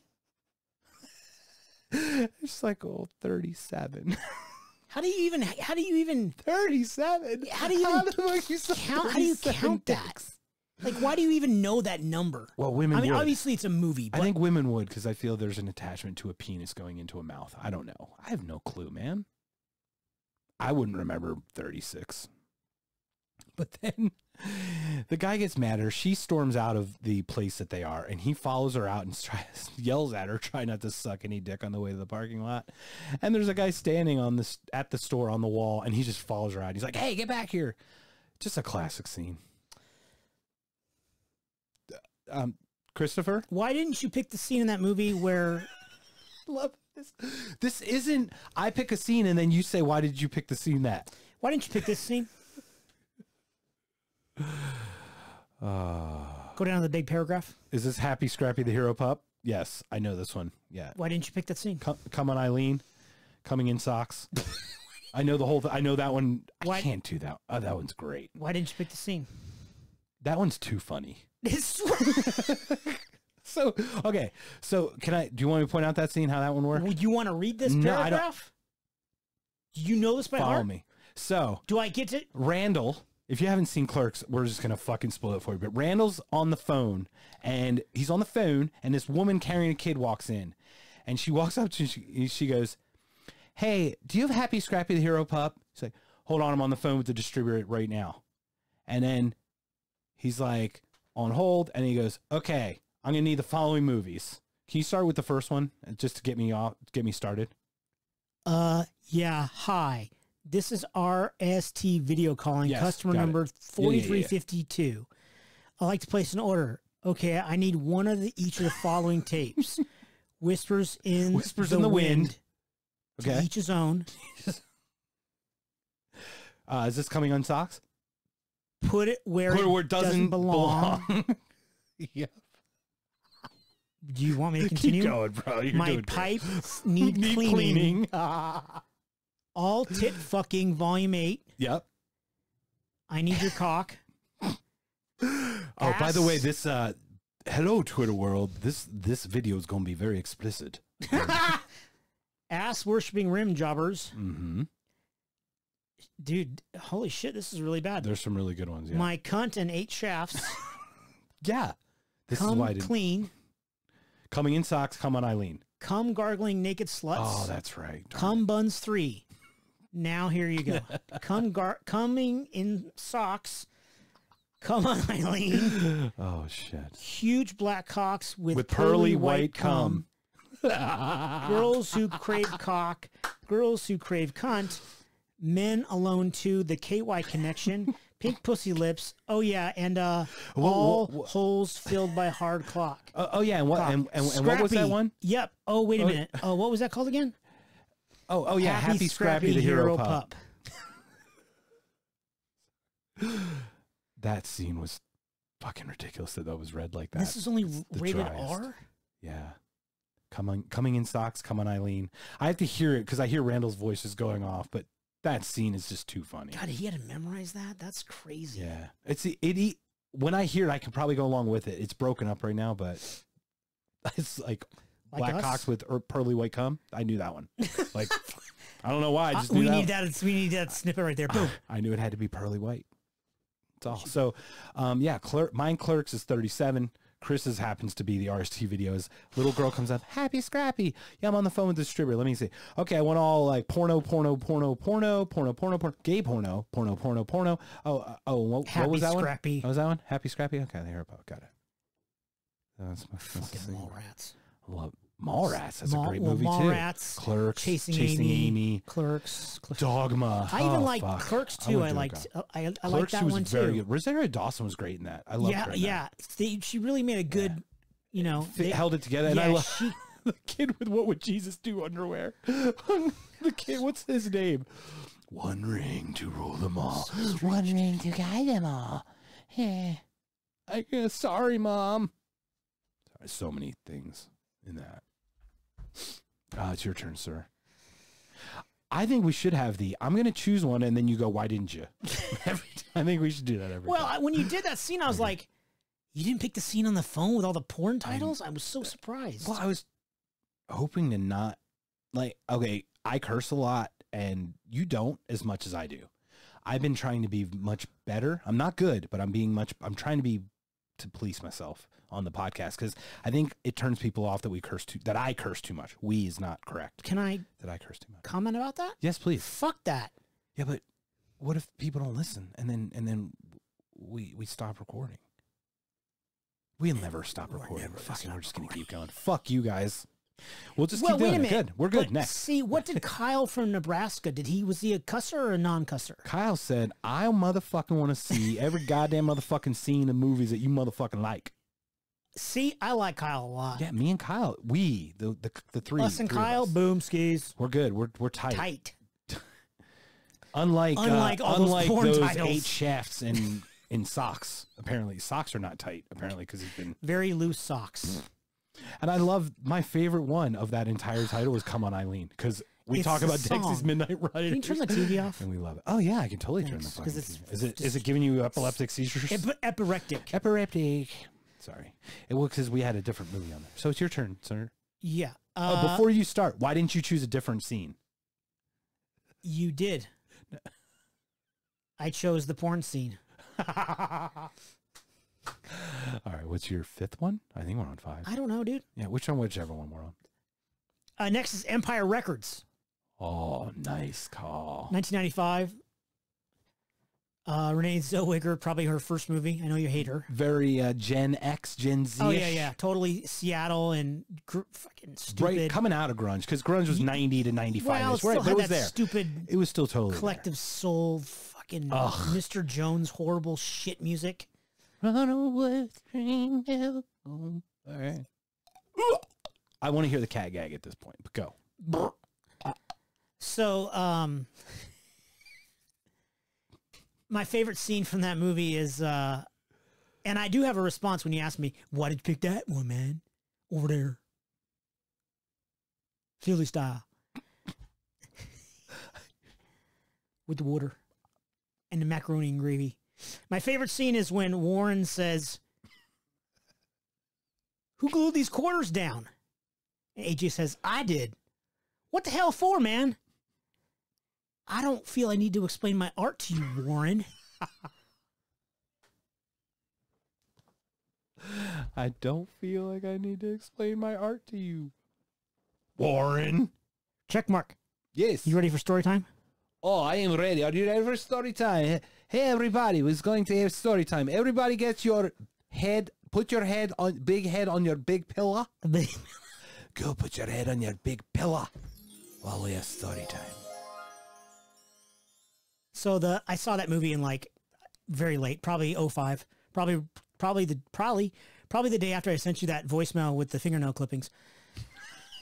It's probably the day after that. You son of a bitch. You're welcome. See, here I go again doing stupid shit. So the Monday after I saw that movie, I got a bunch of quarters and I took them to work. And I was the same. I was the AD or senior manager for all those guys. I had 13 employees. And 37? 13 employees. 13 employees. And I glued 6 or 7 quarters to the carpet behind Fight Club Rob's chair. Okay. So I got there early, because I'm psycho. And I glued him to the carpet. So every time his What chair... type of glue did you use? Do you remember? Was it Elmer's or was it more like it was crazy? it was like crazy, it was like super nutso glue. Okay. It was clear, super glue. So Super glue. I knew they would be a bitch to get off. So you huffed some and then put some Oh, yeah. down. Yeah. I was all wanna make hopped sure. up, bro. So, I wasn't fucking around. I was all hopped up on caffeine and super glue. It was fantastic. So I glued a shitload of quarters to the carpet, and it was they were in a pretty good pattern, so you couldn't escape them, right? I was very thorough because that's how I am. Christopher, you're about the most thorough person I know. You fuck yeah, dude. If I'm gonna do a joke, there's gonna be no escape, right? So they were behind his chair, so every time he had to go in and out of his desk, he's gonna. Let me guess. He's going to roll into them. The chair has to, the wheels, there's like 5 or 6 wheels on every chair, right? Five wheels. So at least one wheel has to hit at least 1 quarter. At least. If not 2 or 3 or 4, right? That is cruel, man. So then, and Rob's probably like, there was like 6 guys on that team, maybe? 5 guys on that team. And they all sit in, there's 2 rows of cubes. And Rob is one of the later guys to get in, right? So Rob rolls in late, and, it's kind of quiet. And I'm there. Hey, good morning, everyone. Whatever. Rob gets in. Hey! What the hell? What's up with these fucking quarters? And I scoot back in my chair and lean over there, and I don't feel I need to explain my art to you, Rob. And fucking 4 rows of fucking people started cracking up, dude. That deserves a slow clap, sir. That's like... Because that's man. the kind of shit that I do. I love you, man. That's why it's like I just tinkled in my pants. Oh, shit. Pretty Watch funny. out, peoples. Look out. I love that one. Because I don't feel like I need to explain my art to you, Warren. Why do you keep calling me fucking Warren? That movie's so rad, dude. That is an underrated movie. Oh, yeah, I might go watch that again tonight. We should do underrated movies. I've got a handful of them. Okay. That no one else likes. That only I like. I don't know how they made it. I do like the scene when Mark eats the brownies, the weed brownies, and he's watching a Gwar video. And if you don't know who Gwar is, they're a terrible heavy metal band in these massive outfits. Gwar is my favorite. And they go, Gwar, Mark, you love Gwar. Why don't you join the band? And then he's on stage and he's high as shit. And he goes, Mark, too bad you have to die. And they eat him. All the guys in the band start eating him. And then he's like, whoa, God. What's in these brownies? I love Gwar. Gwar. They're terrible, dude. They're horrible, but they're so much fun. But they're just a goof band. They're not real, you know? Yeah, absolutely. Well, coming off that. Jace. Did you ever go to a Gwar concert? No. They were on a bill of a bunch of bands I was seeing, and I got there too late to see them. So I got there, and then there was a bunch of people covered in weird colored things. Yes. So that's post-Gwar. Post-Gwar. I got there. Sure. I saw the people that were in the front 20 rows. Yeah. Okay, so I was trying to lead on to something, but apparently I shot myself in the foot by not preparing this with you. Hey, sir, have you ever seen a band called Metalachi? Many times. Okay. What kinds of shirts do you wear to Metalachi Con? Do you wear Metalachi shirt, like a pro Metalachi shirt to the concert? Like it has the word on it? No. Why? Because that's against the rules, bro. Right. It's against the rules, isn't it? Yes. That's right. Etiquette, people. Yes. That brings me to my next scene. I was trying to be smooth, but I was about as smooth as sandpaper dipped in glass and covered in broken glass or something. Covered in broken wood glass. chips. Yeah. Sure. About smooth. That was his worst transition. Worst transition ever. So checkmark is your writer. But you never fucking wear the shirt of the band you're going to see. Now, this is a known rule going back ages. You never wore the shirt of the gladiator you're going to see. Right. Maximus Decimus Meridius. Like first of all, you ran out of letters and probably couldn't spell so good. Leaders of the armies of the North. You're not like Plato. Like you're not wearing a fucking Plato shirt when he goes and does some speaking engagement. Right. This is known eons, my friend, but I don't think it was ever really put out. No one's ever encapsulated the. No, it's kind of like a unwritten rule, but a movie made it written. I'm excited. Yeah, we put it down. You know how we started talking about like I want to be on the record? Yeah. This movie went on the record to completely take a crap on anyone who'd wear the shirt of the band they want to see. That little known movie is called Animal House 2. I'm sorry. PCU. PCU. I apologize. PCU. Portchester University or politically correct university, whichever way people did it. PCU, guys. Jeremy Piven. Jon Favreau's in it. That motherfucker's in everything now. And that guy was a nobody back then. He was just some fat, chubby dude in a tank top with dreadlocks. You know his name in the movie? Gutter. Gutter. Not fucking, not roof, not shingle. Not roof. Gutter. He was the motherfucking gutter. And what's his name? Jeremy Piven. What's his draws? So anyway, so the story's this. There's a kid who wants to go to this college and he's going on a tour. So he's going before college actually starts. It's still in the spring from the previous semester, I'm assuming. So Draws, Jeremy Piven, is trying to pawn off this guy from doing his tour. He's trying to pawn him off on Gutter, who is played by chubby Jon Favreau. Who's chubby again. It's like he's done a full 360. Welcome back to the club. But he's got dreads. And I love him in this movie. He's great. Anyway, so Jeremy Piven walks in with this kid who knows nothing. This like little, bright-eyed kid. And he goes, "Hey, Gutter, I need you to help me out, man. You got to show this kid around." And then Gutter, played by Favreau's like, "Oh, bro, I can't." And then Draws is like, "Can or won't, man." And then Gutter's like, "Can't. Frog and Toad are open, or the Merkins are opening up for Frog and Toad are friends. I got to psych up for the show." And he goes, so then Jeremy Piven goes, "Oh, Frog and Toad are friends. That's with the guy from The Clash, right?" And then Gutter's like, "Brr?" And then Draws is like, "The Clash? I don't know if you're aware of this, Gutter, but there was music recorded before 1989. No way. What is this? This." And it's a Merkin shirt. You're gonna wear this to the show. You're gonna wear the shirt of the band you're gonna see. Don't be that guy. That's it. The whole thing. Don't be that guy. Period. Just don't be that guy.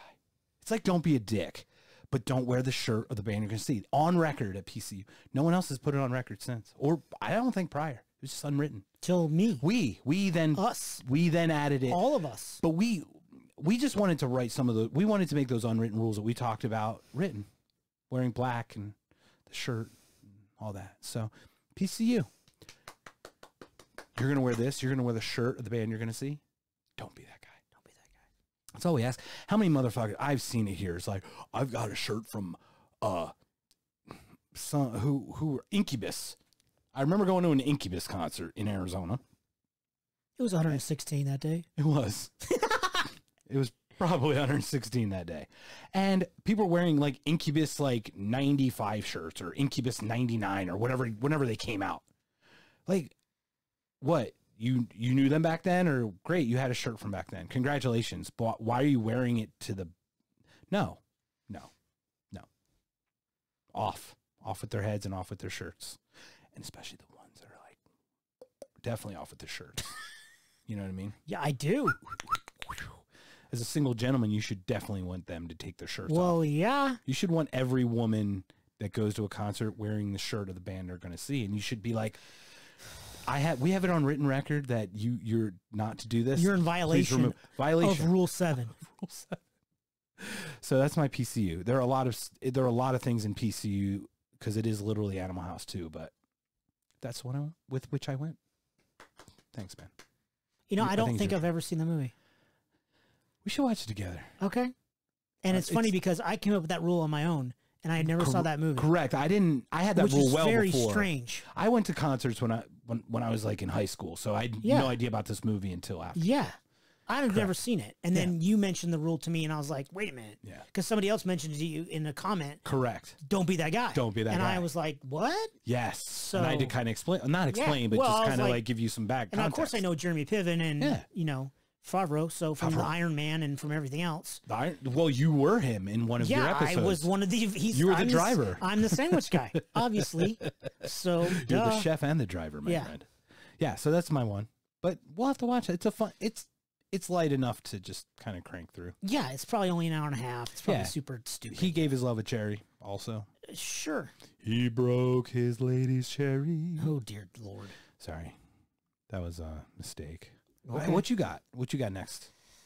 I don't even remember where we're at. I'm just having fun talking with you, man. I'm just enjoying this time with you and with the podverse. The podverse.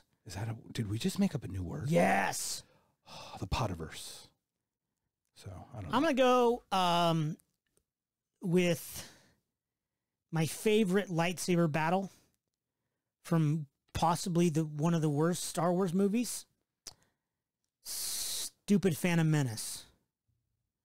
The battle with that is arguably the worst movie. Correct. It is arguably at least one of two or it's the worst one.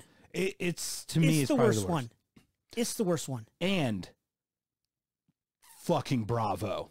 I'm sorry. Because yes, as dumpster fire of a movie that was. Oh yeah. That fucking scene that you're talking about, and I'll let you paint it because I'm just gonna shut up.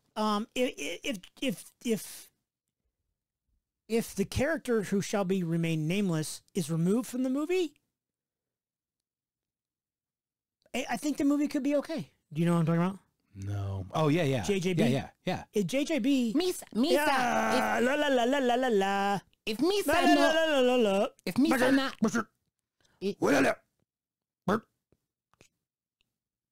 if Misa not over here, maybe movie good. Misa no like a movie. Yeah, if that guy is completely removed from the movie, or would the movie be okay? Yes. Would it be 2.5 stars versus 1? 100% not shit. Correct. It would be less. Yes, you go, sir. Okay. Yes. Yes. Check mark. Go. I pick you. Mr. Peralta. Yes, sir. I have question. Yes, go. I think I lost thought. Oh, it's gone now? Train of thought. I have question. All the train about stations. the JJ. Oh, have you seen movie Fanboys? No. Oh, movie fanboys. We will talk after. Okay. Go. Yes. So that movie's horrid shit pile. There's a second character that actually needed to be removed for that movie to be okay. And I hope you know. The big fat Gungan? Not, okay, the character didn't have to be removed. It had to be replaced with another actor. There was a bad actor in that movie. It's like a lot, dude. The fucking kid. Oh, yeah, he's terrible. Young Anakin. He was fucking horrible. Ruined that. Oh, yeah. That and Jar Jar. Oh, yeah, he was Those bad. two. Oh, yeah. Oh, And yeah. Look, Hayden Christensen wasn't awful, but he was serviceable. And I know that Lucas is very, like, you're standing on this X and doing it exactly the way he wants it. You saw Natalie Portman look, like, dry as fuck. Like, she looked awful. That's not how she acts. It was guaranteed a direction thing. It was the way that Lucas wanted him to be. She was terrible in all the movies. Right. But she's not a bad person in so movies. Robotic. Yes. It was bad. And they're all like that. And you see that in Christensen and all those. Because I think Lucas is very, like, you will do, like, in this exact order. And you don't get to be, it's his thing. And I get it. It's his baby. He's going to direct the way he wants. I feel like that's what suffered in that. It's poop. But, okay, so. Regardless. Now we're in the Phantom Menace. The scene that I think is phenomenal. And the music is just fucking kick ass. And it's Williams, I think, still, right? I believe it is John Williams. I would need to look, but John L. Williams? I don't know. John Lawrence Williams. I don't fucking know his name. I don't know. Is the scene with Darth Maul with the dual-headed Sided? dual-headed lightsaber. How does that always go back to sex with you? Because I have this friend named Teresa, Look, and she's a terrible influence. my friend Christopher is single, ladies and gentlemen. Enough said. Continue. So, Darth Maul and Qui-Gon Jinn and Obi-Wan Kenobi, the young ones, and the two Jedis are chasing the Sith. Darth Maul, who's probably one of my two favorite Star Wars characters of all time, the red and black face with all the thorns on his bald head and the dark robe. He says nothing. He says 3 or 4 words in all the movies, and his presence is fucking sick. You mean all the movie? Oh well, he's in. No, he's not. Yes, he is. He's in Solo. Okay. He says Okay. He says 2 sentences or some shit. I'm okay. Anyway, Touche. I thought you meant the 9G. I thought you were talking about Star Trek. in the 9G, Nueva G. so the Star Wars battle, the Jedis chase him down this hallway, and the hallway has these force fields that make them stop.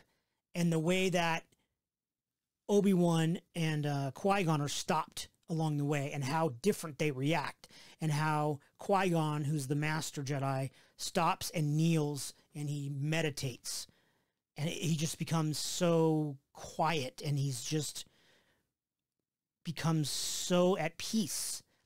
But Obi-Wan, who's younger, paces back and forth, and he wants to pounce as soon as that door's open. As does Darth. As does Darth the bad is guy. like watching and just pace. Like Yes. he's wearing fucking holes into the Yes. into the floor. Correct. And then as the force fields open, one guy gets to go by, and then the next they run, and the next force field comes down. As that goes on, and then the two Jedi are battling lightsabers with the evil Sith guy, right? And the music, and they're going around this. There's a pit in the middle, and they're going back and forth, and finally how Darth Maul puts a hole through Qui-Gon, and then how Obi-Wan cuts Darth Maul in half. I just think it's a phenomenal scene. I agree. I argue it is the most action-packed Star Wars scene in its time frame. Just how it was, just such a choreography to it. It was beautiful. It was beautiful watching that. Different color lightsabers. You know, one guy's got long hair, one guy's got short hair. Just a different way. You know, it's it's 2-on-1, and it's weird because you're like, the thing that went through my head is like, I thought Jedi, is that unfair? Do Jedis fight? Like, there's a code, right? There's this whole Jedi code. Is like 2-on-1 Jedi code? Like, I've never gone, like, I'm sure there's some nerd out there that knows, like, every code or whatever written in every Jedi book or wrote them from the movies or whatever. But, like, I always thought that was an unfair part. When I watched it, I'm like, that shouldn't he should wait till the other guy got beat and then jump in to face him one-on-one, because that would be, like, it seems like that would be the Jedi way. But you're right, it is beautiful the way that just... Absolutely. And not an annoying sound. That was not a terrible lightsaber representation.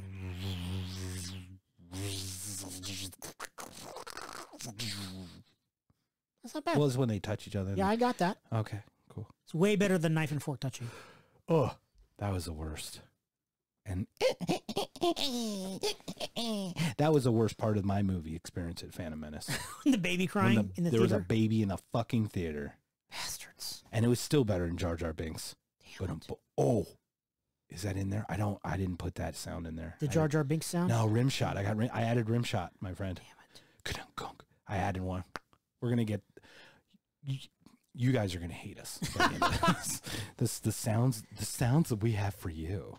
But no, you're absolutely right. That scene is gorgeous, and it sucks because it is bookended by shit. Garbage. Absolute garbage. For even the fight on with the shielding thing, that whole fight with the Gungan stuff, even that was awful. But I loved the robot tanks and I loved the robot army. But I didn't like the organic defenders. It just seemed stupid. How about that? How about favorite, like, fighting scene? Mine's Hoth. Mine's obviously Empire. Hoth, dude. It's definitely that, right? Hey, come on. It's got to be with the AT-ATs coming. Yes. Yeah, fucking gorgeous, brilliant. All right, sir. Move it along. We're gonna move along. Move along. Nothing to see here. These aren't the episodes for which you're looking. Because you haven't done this one yet, because I want to jump on the back of yours when you do it. So I've got this one because I got one I'm gonna want to end on for me. 40th anniversary of Airplane, sir. I don't know if you know, it was 1980. Jesus, I just hit my head again. Damn it. I hate when I do You need that. smaller headphones, bro. Did you know that the red zone is for immediate loading and unloading? Yeah, don't park in the white zone. I was wondering the difference between the zones. It's about me having an abortion, isn't it? Lawrence. Look, Betty. Betsy? Betty? Betty. It was Vernon. Vernon. It was Vernon. I knew it was a V, but it was still. Betty? Oh, shit. It's Betty. It is Betty. Is it's it absolutely Betty? Betty and Okay. Vernon, yes. Oh, fuck. Anyway, so Airplane. See, it's the 40th anniversary. The reason this scene sticks in my head is because as a child, I did not understand it. So I was born in 74. So by the time it probably made the move, like TV is probably 85, probably. Sure. Maybe just under that. Yeah, I don't know, 83. something like that. Or definitely on video by then. Yeah. You know, you could go to Betamax. You go to Blockbuster. You can go to Happy Sappy Video. Happy Scrappy? Yes. RST Video with Randall? Yes. Don't do it. Oh, I'm not going to do it. Socks All right. and stuff. Socks and stuff.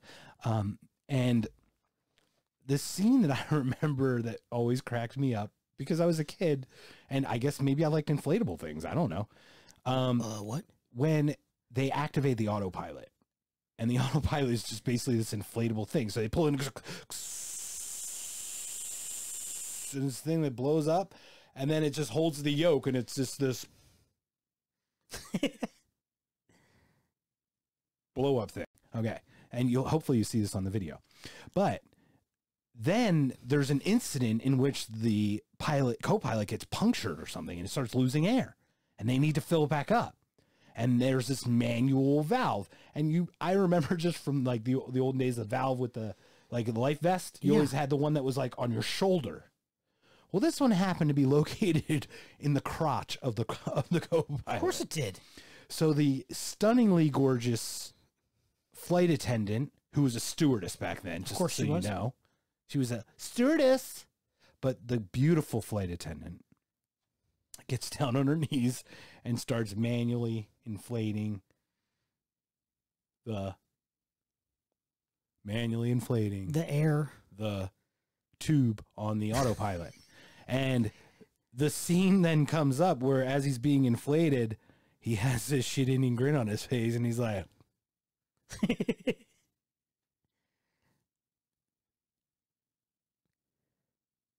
so as a kid, I had no fucking idea what that meant.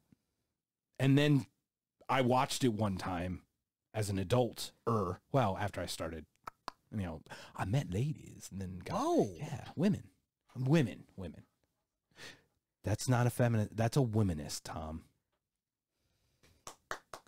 Nice scene selection, sir. From PCU. So I just remember that scene, and it always gave me a chuckle, but I didn't understand the context until I was old enough to understand that she was blowing the blow-up doll. Blowing the blow-up doll, and his reaction. Literally blowing up the doll. It was the final joke of that movie, because that movie is a joke that keeps on joking. Oh, that thing is just constant slapstick. I mean, Kentucky Fried Movie is one that I totally forgot about, too. It's just a total just...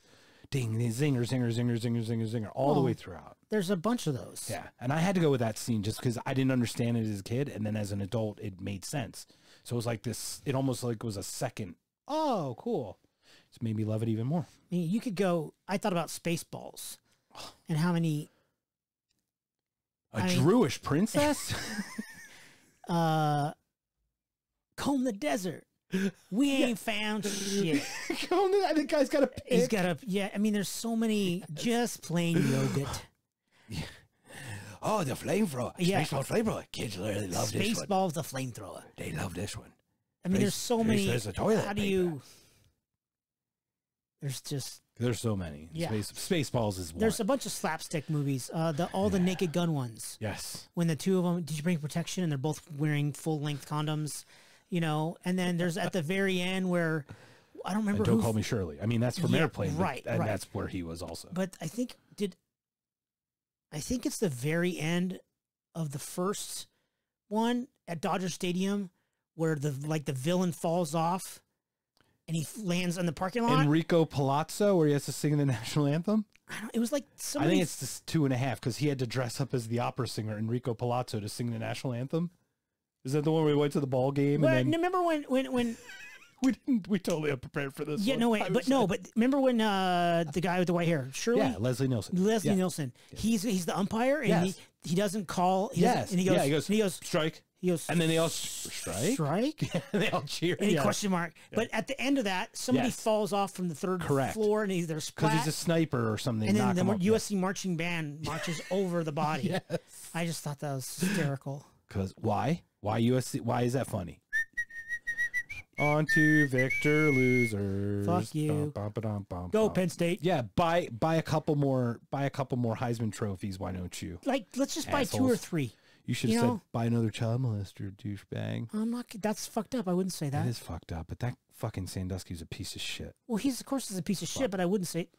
Move it along. I know. I love you. But no, on to victory. That's true. And correct. He started as Enrico Palazzo to get on the field.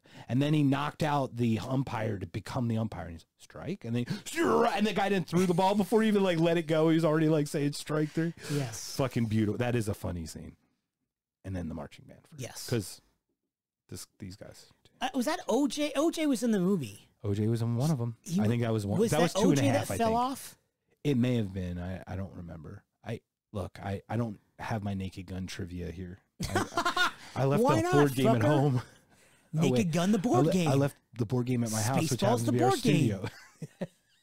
The kids love it. Spaceballs, they'll love it. Right. A Druish princess. Ow, ow, ow. Joan Rivers, she's fucking hilarious even in her death. God. She's fucking so funny. Hated her. Yeah, I believe that, but she's fucking funny. No. So...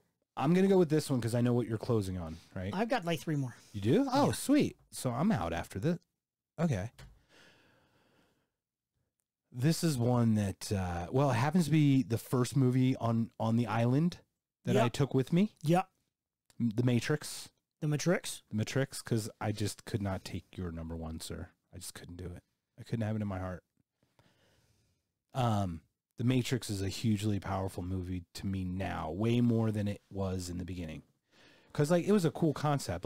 Humans are batteries and blah, blah, blah. Everything's sensory input. And that totally makes sense. And you can go to the scene where the guy's eating the steak, right? And he's like, I know that this is nothing, but it's juicy and tender and ignorance is bliss and all that shit. And we've had both some spiritual experiences and some awakenings of some sort, some epiphanies, and we're seeing how this world kind of is crumbling in front of us. We see behind the veil, like it is like we're in the Matrix, like people are jacked in. You've got people that are, they're just doing their job, right? Like I go to work 9 to 5, I pump out 2.5 kids. I have a picket fence with my house and my dog, and I have my lovely wife, and she does her thing and we do our thing, and you know, blah, blah, blah. Yeah. And like everyone's living in this just whitewashed world, and it feels like everybody's asleep, and I'm wide awake and my head's on fire with thoughts and ideas about everything around me and how screwed up it is. But like no one's willing to fix it because they just want to yell about how screwed up. I don't know. It's just all that stuff. It's just really powerful. Dude. And it just goes back to the thing where you go back to the scene where Neo, played by, whoa. You should probably go to his after that, right? This is a perfect segue. But whoa is there. And he's given the option of taking the red or the blue pill.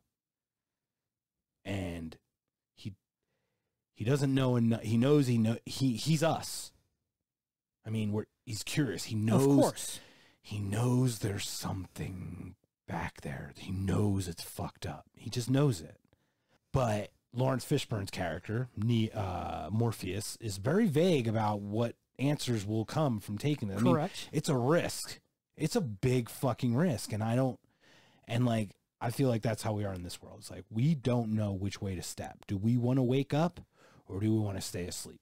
And that's just always been a really powerful thing for me, is just seeing that. So like that whole scene, it looks really cool too when he does like take it and it does all the stuff, but it's like just the meaning behind the red versus blue. Like you have choice at this moment. You can choose to take the don't be a dick route or you can just do what everybody else is doing. Very well said, dude. Thanks, man. Yes. It's powerful. I get it, man. I very, very well said. And then it makes me wonder whether you have the chance to take the blue pill many times, or if it's once you've taken it here, that it's never the option doesn't ever happen again. Like it's a closed door. But I don't feel like that's the case. I just wonder that. Though. You mean you can't unsee? Well, not that. We've already, we can't unsee what we can't unexperience. You can't. What's the expression? You can't. The Oz curtain guy. Yeah, you can't put the. Yeah, you've seen the man behind the curtain. You can't put the toothpaste back in the tooth. Okay. You can't put the toothpaste back in the tube. Right. Those types of things. But yeah, pay no mind to the man behind the curtain. Right. Yeah. Yeah, we've seen where the puppet strings are and all that. That definitely. But I'm saying, I wonder if you've chosen to not pay attention, to sleep. You know what I mean? Is it still back there somewhere? Right. How much harder it is to get out. Because like, I feel like the best option is on the first chance to wake up. Because once you continue that cycle about sleeping, I don't know. Yeah. That one just meant a lot. I dig it. That is all. I yield to you, sir. I yield to the man from California. What is up? SoCal bitches. Somewhat along the same lines, I have a scene from V for Vendetta where V, the main character, the dude in the mask and the amazing hair, wig. It's a beautiful wig. It's fantastic. It's cut so straight nice across and bangs. silky. They're fantastical. Where he is in the he's actually in the old man outfit talking to the two police detectives, and he's talking about the way that I couldn't find the actual words on the IMDb. The way that the government utilizes fear and propaganda to push forth their own agenda. To manipulate things? Yes, to I would say use fear for control and use fear for power.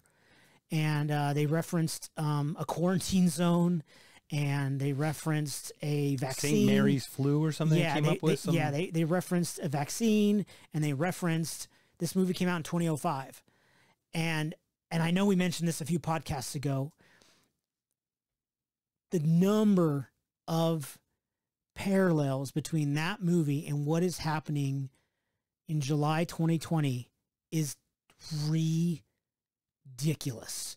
How the governments around the world at every level, whether local, state providence, federals, and the medias, whether it's local or nationals or in whatever country, it's disturbing at how that movie touches on what's happening right now. When they say the word quarantine, when they say the words fear, and they say the words control and power, that's if you slow down and you really listen to what the news is saying, it is eerie and it bothers me. And that scene is powerful.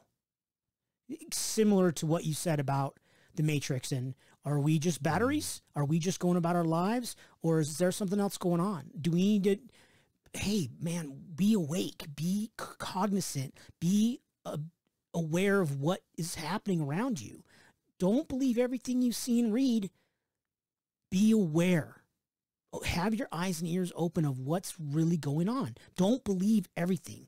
Read more than just one source. Question everything. Question everything. Including my dumbass. You know, maybe I was wrong about Batman June 23rd, 1989. I wasn't. But maybe I was. But I wasn't, because I double-checked it, and I already knew I was right, but I wasn't. You weren't incorrect, so you were 100% But double-check that shit. Maybe I was full of crap. You know? Yeah. Well, look, 99.8% of the shit that comes out of my mouth, please vet. No, you're a pretty smart fucking dude. Yeah, but I cross things. I admit, I make streams. mistakes. I cross things. I don't cross streams, bro. You don't cross streams. And thank you for sharing that, because that is very powerful, especially in today's time of, this makes it easy to change over a type of leadership that people don't like currently. For example, there's a lot of people who aren't happy with the current leadership, and this makes an easy way to change that. Because one of the easiest ways to change leadership is to have bad economic time. Yeah. At the time or of bad election. Whatever. Right, but bad specifically wars. bad economic Bad time. Well, medical. Wars actually keep people yes, in. I know. But power. if they're unhappy with the war, correct, like Vietnam, correct, get that right. guy out of here. Yeah, that if was. They don't like this war. That if they're unhappy with Correct. what XYZ, oh, Right. COVID is all this guy's fault. Get him out. Right, but for example, Johnson didn't lose. I don't think he ran the second term, did he? He decided not to run. Right, he decided not to run. So technically, that was an up for grabs election. For example, in Vietnam, if I were to use a bad war, correct. I'm curious how it would have turned out if he had run. I'm curious how that would have turned out, right? Because that would have been a good point. Yeah, that would have been, because if you look at like Bush number one, not Bush one, like he did win, but I mean the first Bush, he won so decisively in Kuwait. It was like March. If he had extended that through October, he probably would have won re-election. But he won so early in that year of the election that they forgot about like the war part when he lost to Clinton, for example. There wasn't a war going on, right? But do you know what I'm talking about? The Bush Persian Senior. Gulf War. Yeah, Bush won. The first Persian Gulf War. Correct. Okay. I'm sorry. I apologize if I wasn't clear. Okay. Persian Gulf War, the one where We Saddam won in 3 days. invaded Kuwait. We won in 3 days. Correct. We Yes. just crushed them. Yeah. And then that was just The ridiculous. 100-hour war. Correct. Yes. And then by the time that was over, people had so forgotten about that. Yeah. You know what I mean? Yeah. But they could have, politically speaking, extending that war would have actually been Correct. politically We beneficial. should, right. Not good. We should have invaded later. For Right, his or we should have political career. defended later, right? Or not finished so quickly. Yes. Should have just sat there and waited, like, and not done anything, just sat there for months. Yeah. Yeah. So anyway, but because Yeah. like, let's be honest, FDR, obviously World War II, he was not going to get not reelected. He was on his 4th term. I know, but I understand that. What I'm saying is he wasn't going to not get reelected after the first, second, and third term because of the war. I mean, he was in that war. Yeah. They weren't going to change over leadership in the midst of that. It was just too deep. They were too deep. Too risky, I think, blah, blah, in it. blah. Right. I Yeah, would feel yeah. like most people are like status quo because they had like, Let's finish it out. yeah, exactly. And you're right. There are bad wars, but we don't have an indication of if there was a bad war during an election. I haven't seen. I have seen it just with economy. And what's the best way to fucking destroy an economy? Is everybody stay home and not buy anything? I mean, it's pretty easy. I'm, just I understand. correlative, not Right. causation. Yeah. But I love that scene. Thanks for sharing that one, because that one does, like, just the simplicity of it. Like, you realize you're being controlled. You realize that you have nothing. Yeah, you're asleep. You're controlled. It's how those are the ones that we go to, right? We resonate with these scenes of people not, being not even woke. That's not the fucking word, because woke's a stupid term. But not completely asleep. Correct. V for Vendetta. Yes. V for Vendetta. Phenomenal movie, by the way. Yes. Underrated. I don't think it ever got the acclaim. I think it gets a cult following, but it doesn't have the initial acclaim. I don't think it was that huge coming out until it was like on video. I just remember watching Agreed. it over and over again. Cool, man. I've got one more. Go. This is another one as a kid. I didn't understand. Sir, you know this because you know dates, apparently, Mr. Virgo over there. When did Aliens come out? 1986. 1986. Okay, so I would have been 11. Was it summer? Probably. Okay, so I would have been 11. Now, I was a pretty sheltered kid with my family and stuff. Not sheltered like completely ignorant to life, but we didn't watch a lot of like movies. We didn't rent a lot of movies and things like that. So we just, had TV or whatever, or played board games and did whatever stuff. So July 18th, 1986. Very well done. I was off by 2 months. What I'm the hell? so sorry. What's today's date? July 12th.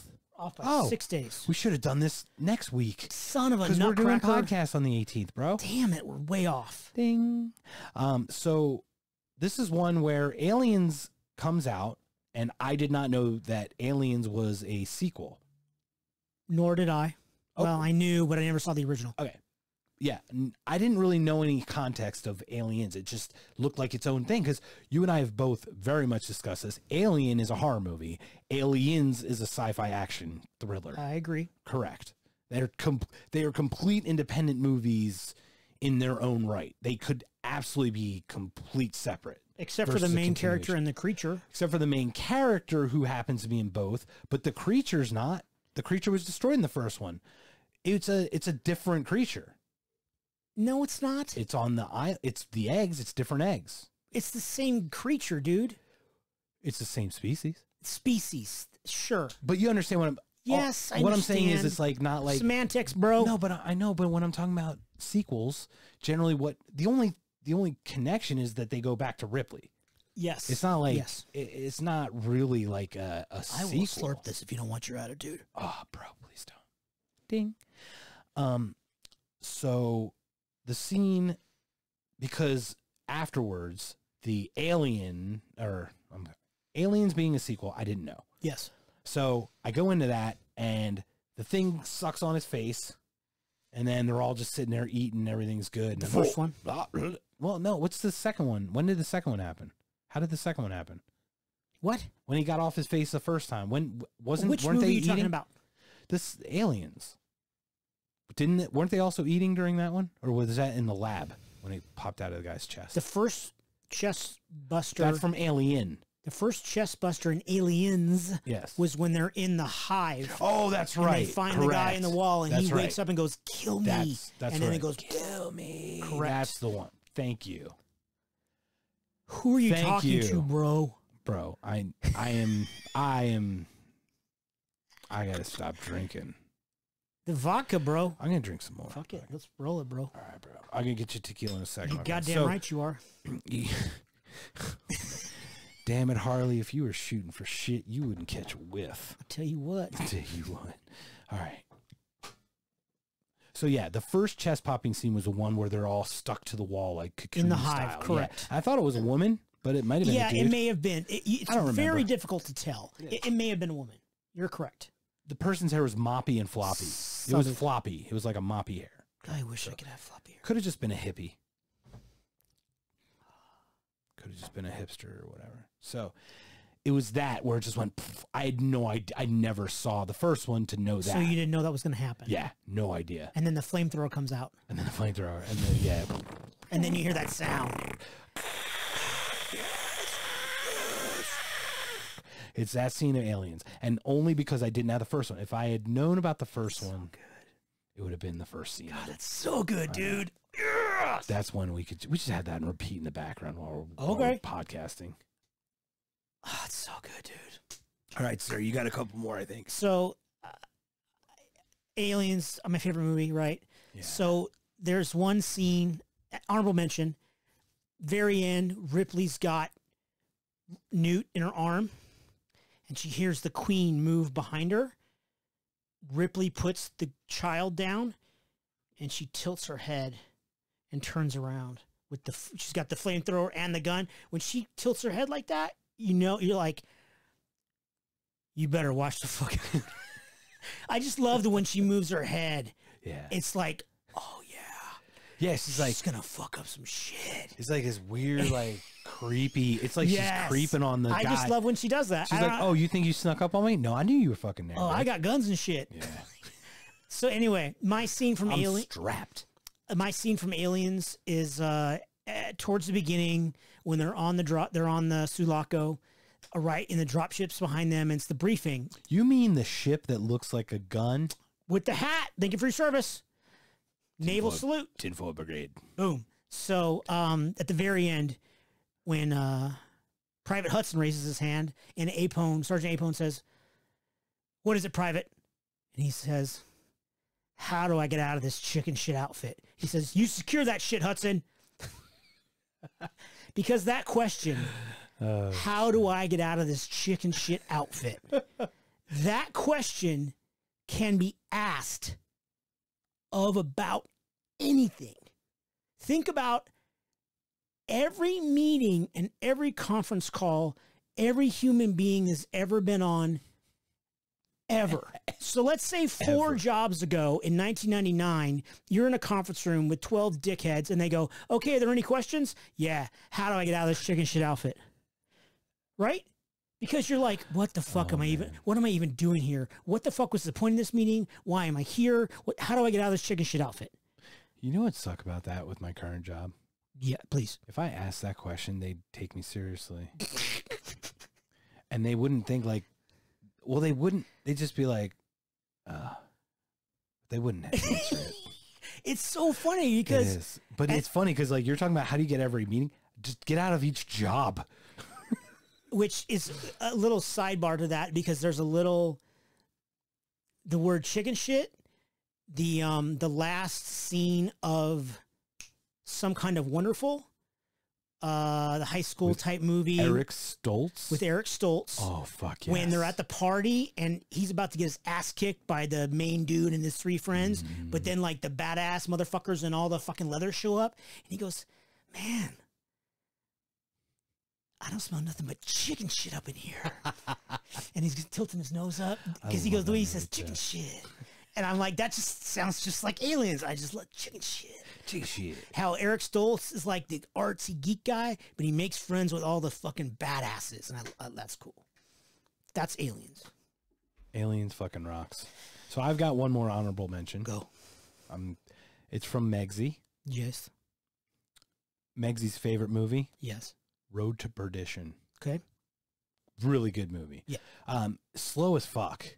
So it's really hard to kind of just stay awake through. I've watched 3 hours. I watched the beginning 13 minutes like 9 times so far. 9 times. 19. No, 19. 9 times. And it's slow. It's just very artistic. So I remember watching it the first time on my own, and not on my own, I was with some people, but we're just hanging out watching the movie. And I'm going, wow, this movie's beautifully filmed. It's just a beautiful movie. It's pretty. The rain, there's all these different like cinematic things they do. And I just do one of these things. I'm like, I wonder what if it won the Oscars, right? So I look up, it won Oscar for cinematography. Well, so it's kind of cool. There you go. So that's what's part of this whole scene. So the scene is towards the end, right before, spoiler, have you seen it? No. Okay. I mean, yeah, a million years ago. So Tom Hanks has to kill somebody, but in order to kill somebody, he has to kill that person's father first. Ugh. And they're close. So Tom Hanks is close with the guy's dad. I don't want to give it away. That's the problem. So, well, I mean, do you want me to tell you the story a little bit? Okay. So basically, Daniel Craig, James Bond, kills one of Tom Hanks's sons, but the wrong one by accident. Jesus. Because the kid saw Daniel Craig kill somebody early in the movie. So like he killed the witness. But he's Tom Hanks' son. But Daniel Craig is the son of Paul Newman. And Paul Newman's like the head of the boss of this gang of group of people. So Tom Hanks has to eventually kill Paul Newman because he has to get to the son. But if he kills the son, then Paul Newman's people will get him. You know, kind of it's all gangster. You know how that gangster shit works out. So anyway, it's a scene where it's just pouring down rain, and Newman is with like 2 or 3 of his guys, and they're holding the umbrella over him, walking to his car. And they go up to the car, and the driver in the car is slumped over the steering wheel. So he pulls back on the guy, and the guy's obviously been killed, shot. And like right then is Newman like, oh fuck. He's like, I'm fucked. And next thing you know, the guy holding the umbrella, holes start going through the umbrella, dude gets blown up, this guy gets blown up, whatever. Hanks just mows them all down with like a Tommy gun with a drum. And then he walks slowly up to Newman, and Newman's like, if it's anyone, I'm glad it was you. And he just fucking like, it's got to be like 20, 30. I mean, brrr, like no one that you cared about like that could you shoot like that. Like you had to feel that rage, right? Brrr. So then Hanks goes upstairs to Craig's. He walks into the bathroom where Craig's like taking a bath and just goes pop, pop, pop and walks out. And as he walks out, he nudges the door, and the door has a mirror on it, and it swings closed, and you see the reflection of Craig in the mirror. And it's probably one of the most coolest shot scenes I've ever seen in a movie. It's just so cool. And that's hers. So that's fantastic. That's her honorable mention. I dig that. Thanks, Megsy. Yeah, I dig Thanks for that. sharing Nice that one. job. I like that. She did, it was an excellent one. We watched it just recently. I'll show More it to than you. just 13 minutes. Yeah, well, I can watch the end of it and the beginning of it, apparently. Because I fall asleep at 13 minutes in, man. Why don't you have a bunch of coffee, bro? Maybe. But I don't want to slurp it. It's hot. The first quarter. Okay. Is this last one? No, I got like a bunch of honorable mentions. well, let's do it. Like, well, the bring last them. on my Let's list shoot 'em out. is John Wick. And I don't know. Whoa. I don't know which scene to pick. So I'm going to err on the side of caution and pick the scene in the church towards the end where he's in the chair tied up and he's talking to the Russian father. And John Wick says, people keep asking me if I'm back. I'm thinking I'm back. And then Russian walks out, and then his friend from across the street, William Dafoe, shoots one of the guys. And then John Wick kills the other guy with his bare fucking hands. But the way the tone of his voice when he says, I'm thinking I'm back.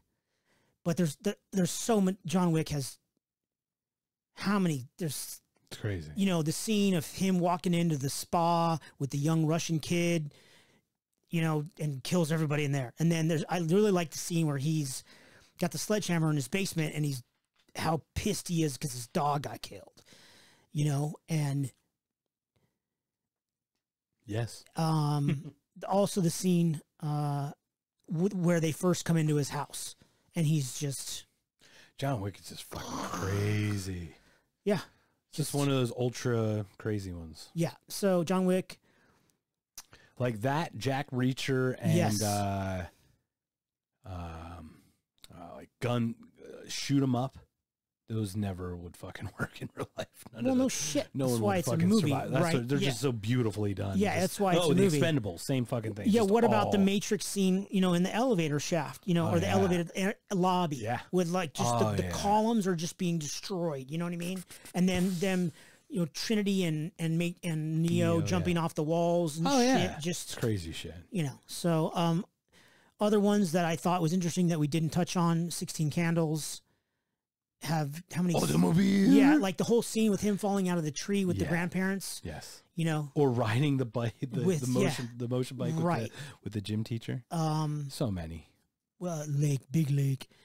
Ferris Bueller's Day Off, the scene with the Ferraris, you know. The Them guy at the ball stealing game. this Ferrari. Yeah, the guy, the auto attendant stealing the Ferrari. Or them, doing winding it back where he knocks Yes, it off the thing and yes. it drives off. right. Them at the ball Oh game. my god, the parade, Fuck, all of that. Yeah, the parade scene. Sausage King of Chicago. Abe Abe Froman, Froman. the Sausage King of Chicago. Devastatingly handsome. Breakfast Club, we didn't mention. Rooney, you're an asshole. I just, Demented and Sad but Club. Social. I thought it was interesting. None of us picked neither, none. any Indiana Jones movies. I thought about him, but I don't have a scene that's just so awesome. When he almost rips Indy's heart out. Yeah, that's the only one I think about. I didn't like. The original, the Raiders of the Lost Ark, when he's got his whip on the truck towards the beginning, and he's on the ground. On the tank, he's pulling himself up. Oh, the tank was in the third. Tank was in the third one where he's going in the thing. Yeah. Yeah, I remember that one. But that first one, Raiders, was groundbreaking when he was being drugged by the truck, and he's got the whip. Well, the whole scene in the cave in the beginning.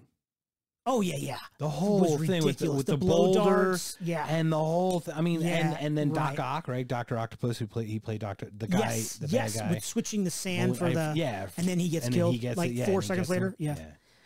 Lastly, not honorable mention, but I have to pick it, and I know we did this in the best movies or whatever the other one was. Desert Islands. Yes, was Star Trek II: Wrath of Khan.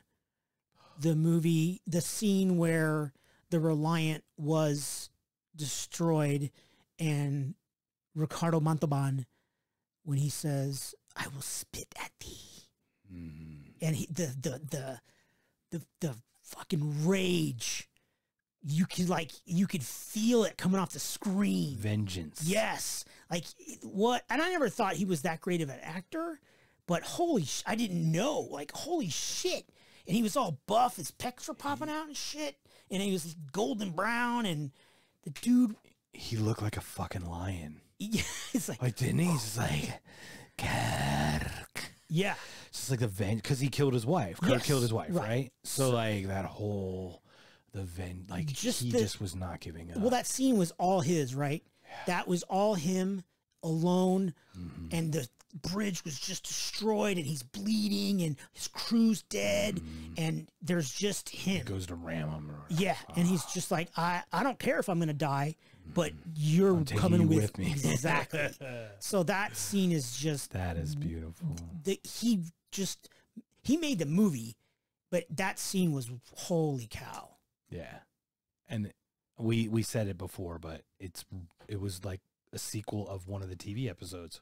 Yeah. That's what's so fucking crazy about it. Because once again, when I first saw Khan, I didn't know. No, me neither. Because I was sheltered from seeing that kind of stuff back then. Yeah, I never watched any Star Trek. I didn't know much about that. Because then they were all reruns by the time I was, and I didn't know that. And then sometime in my late teen years, I see a Star Trek with Ricardo Montalban. I'm like, what the fuck's he doing playing a different character? And then I find out it's fucking Khan in the first place. Yeah. It's fucking beautiful. Totally beautiful. Well, I think that was a gorgeous thing, sir. Thank you. Tutamian. I hope you guys stay safe out there. Yeah. This has been a shit ton of movie scenes that we just either chuckle at. Shit ton. That mean a lot. I'd like to thank you for coming. I'd like to thank you for being here. But not in socks. Yeah, no socks at all, bro. Or sockless. Well, yeah, exactly. So that is weird. Coming in socks. I understand. I got you. I just was trying to avoid it. You did too good a job, sir. You had to be less subtle. Subtle. I want to get subtle highlights in my hair. Me too. Ricardo Montalban, Fantasy Island. Did you the see starship? The starship. Did you? I don't know. Did you see my Instagram? Yes. The podcast. I did. I liked it. Oh, you did? My doggies liked it. I don't understand what happened with the pictures that Instagram's hard. We'll have to have a conversation about that. We're going to have to talk about this. Well, this has been Movie Scenes. I hope you guys join us www.beergoogles.com. That's double E, double O, double G, and double G. All the double G's. Double E, double O, double G. Please go on knockedconscious.com as well. And we've got YouTube channels and everything. So I hope you enjoyed it. Comment, tell us your scenes. I want to hear one, because if you guys have some cool ones, I'm happy to talk about those too, because we could paint such an eloquent picture. Do you see how beautifully we used words to paint these beautiful scenes? If you loved PCU also, you should tell us. Oh yeah, please. And if you hated it, please keep that to yourself, because I can't handle it. I can't handle rejection. I've never seen it, so tell me. Well, bro, we're going to watch it. Okay. So I love you guys. Peace out. Also, yeah. beergoogles.com and knockedconscious.com. Yes. Thanks so much for joining us, boys and girls. I like your dance. 17 days? 17 hours, man. Man, we're not going to last 17 hours, man. On the news this morning was 17 days of 110 or more. I was like, 17 days? We're not going to last 17 hours, man. That's the best fucking meme, bro. I should have taken a You picture. should have fucking done that. Shit. Oh, we're going to look for that. It was funny. Bye, everybody. Peace out, y'all. That's so funny. Say when.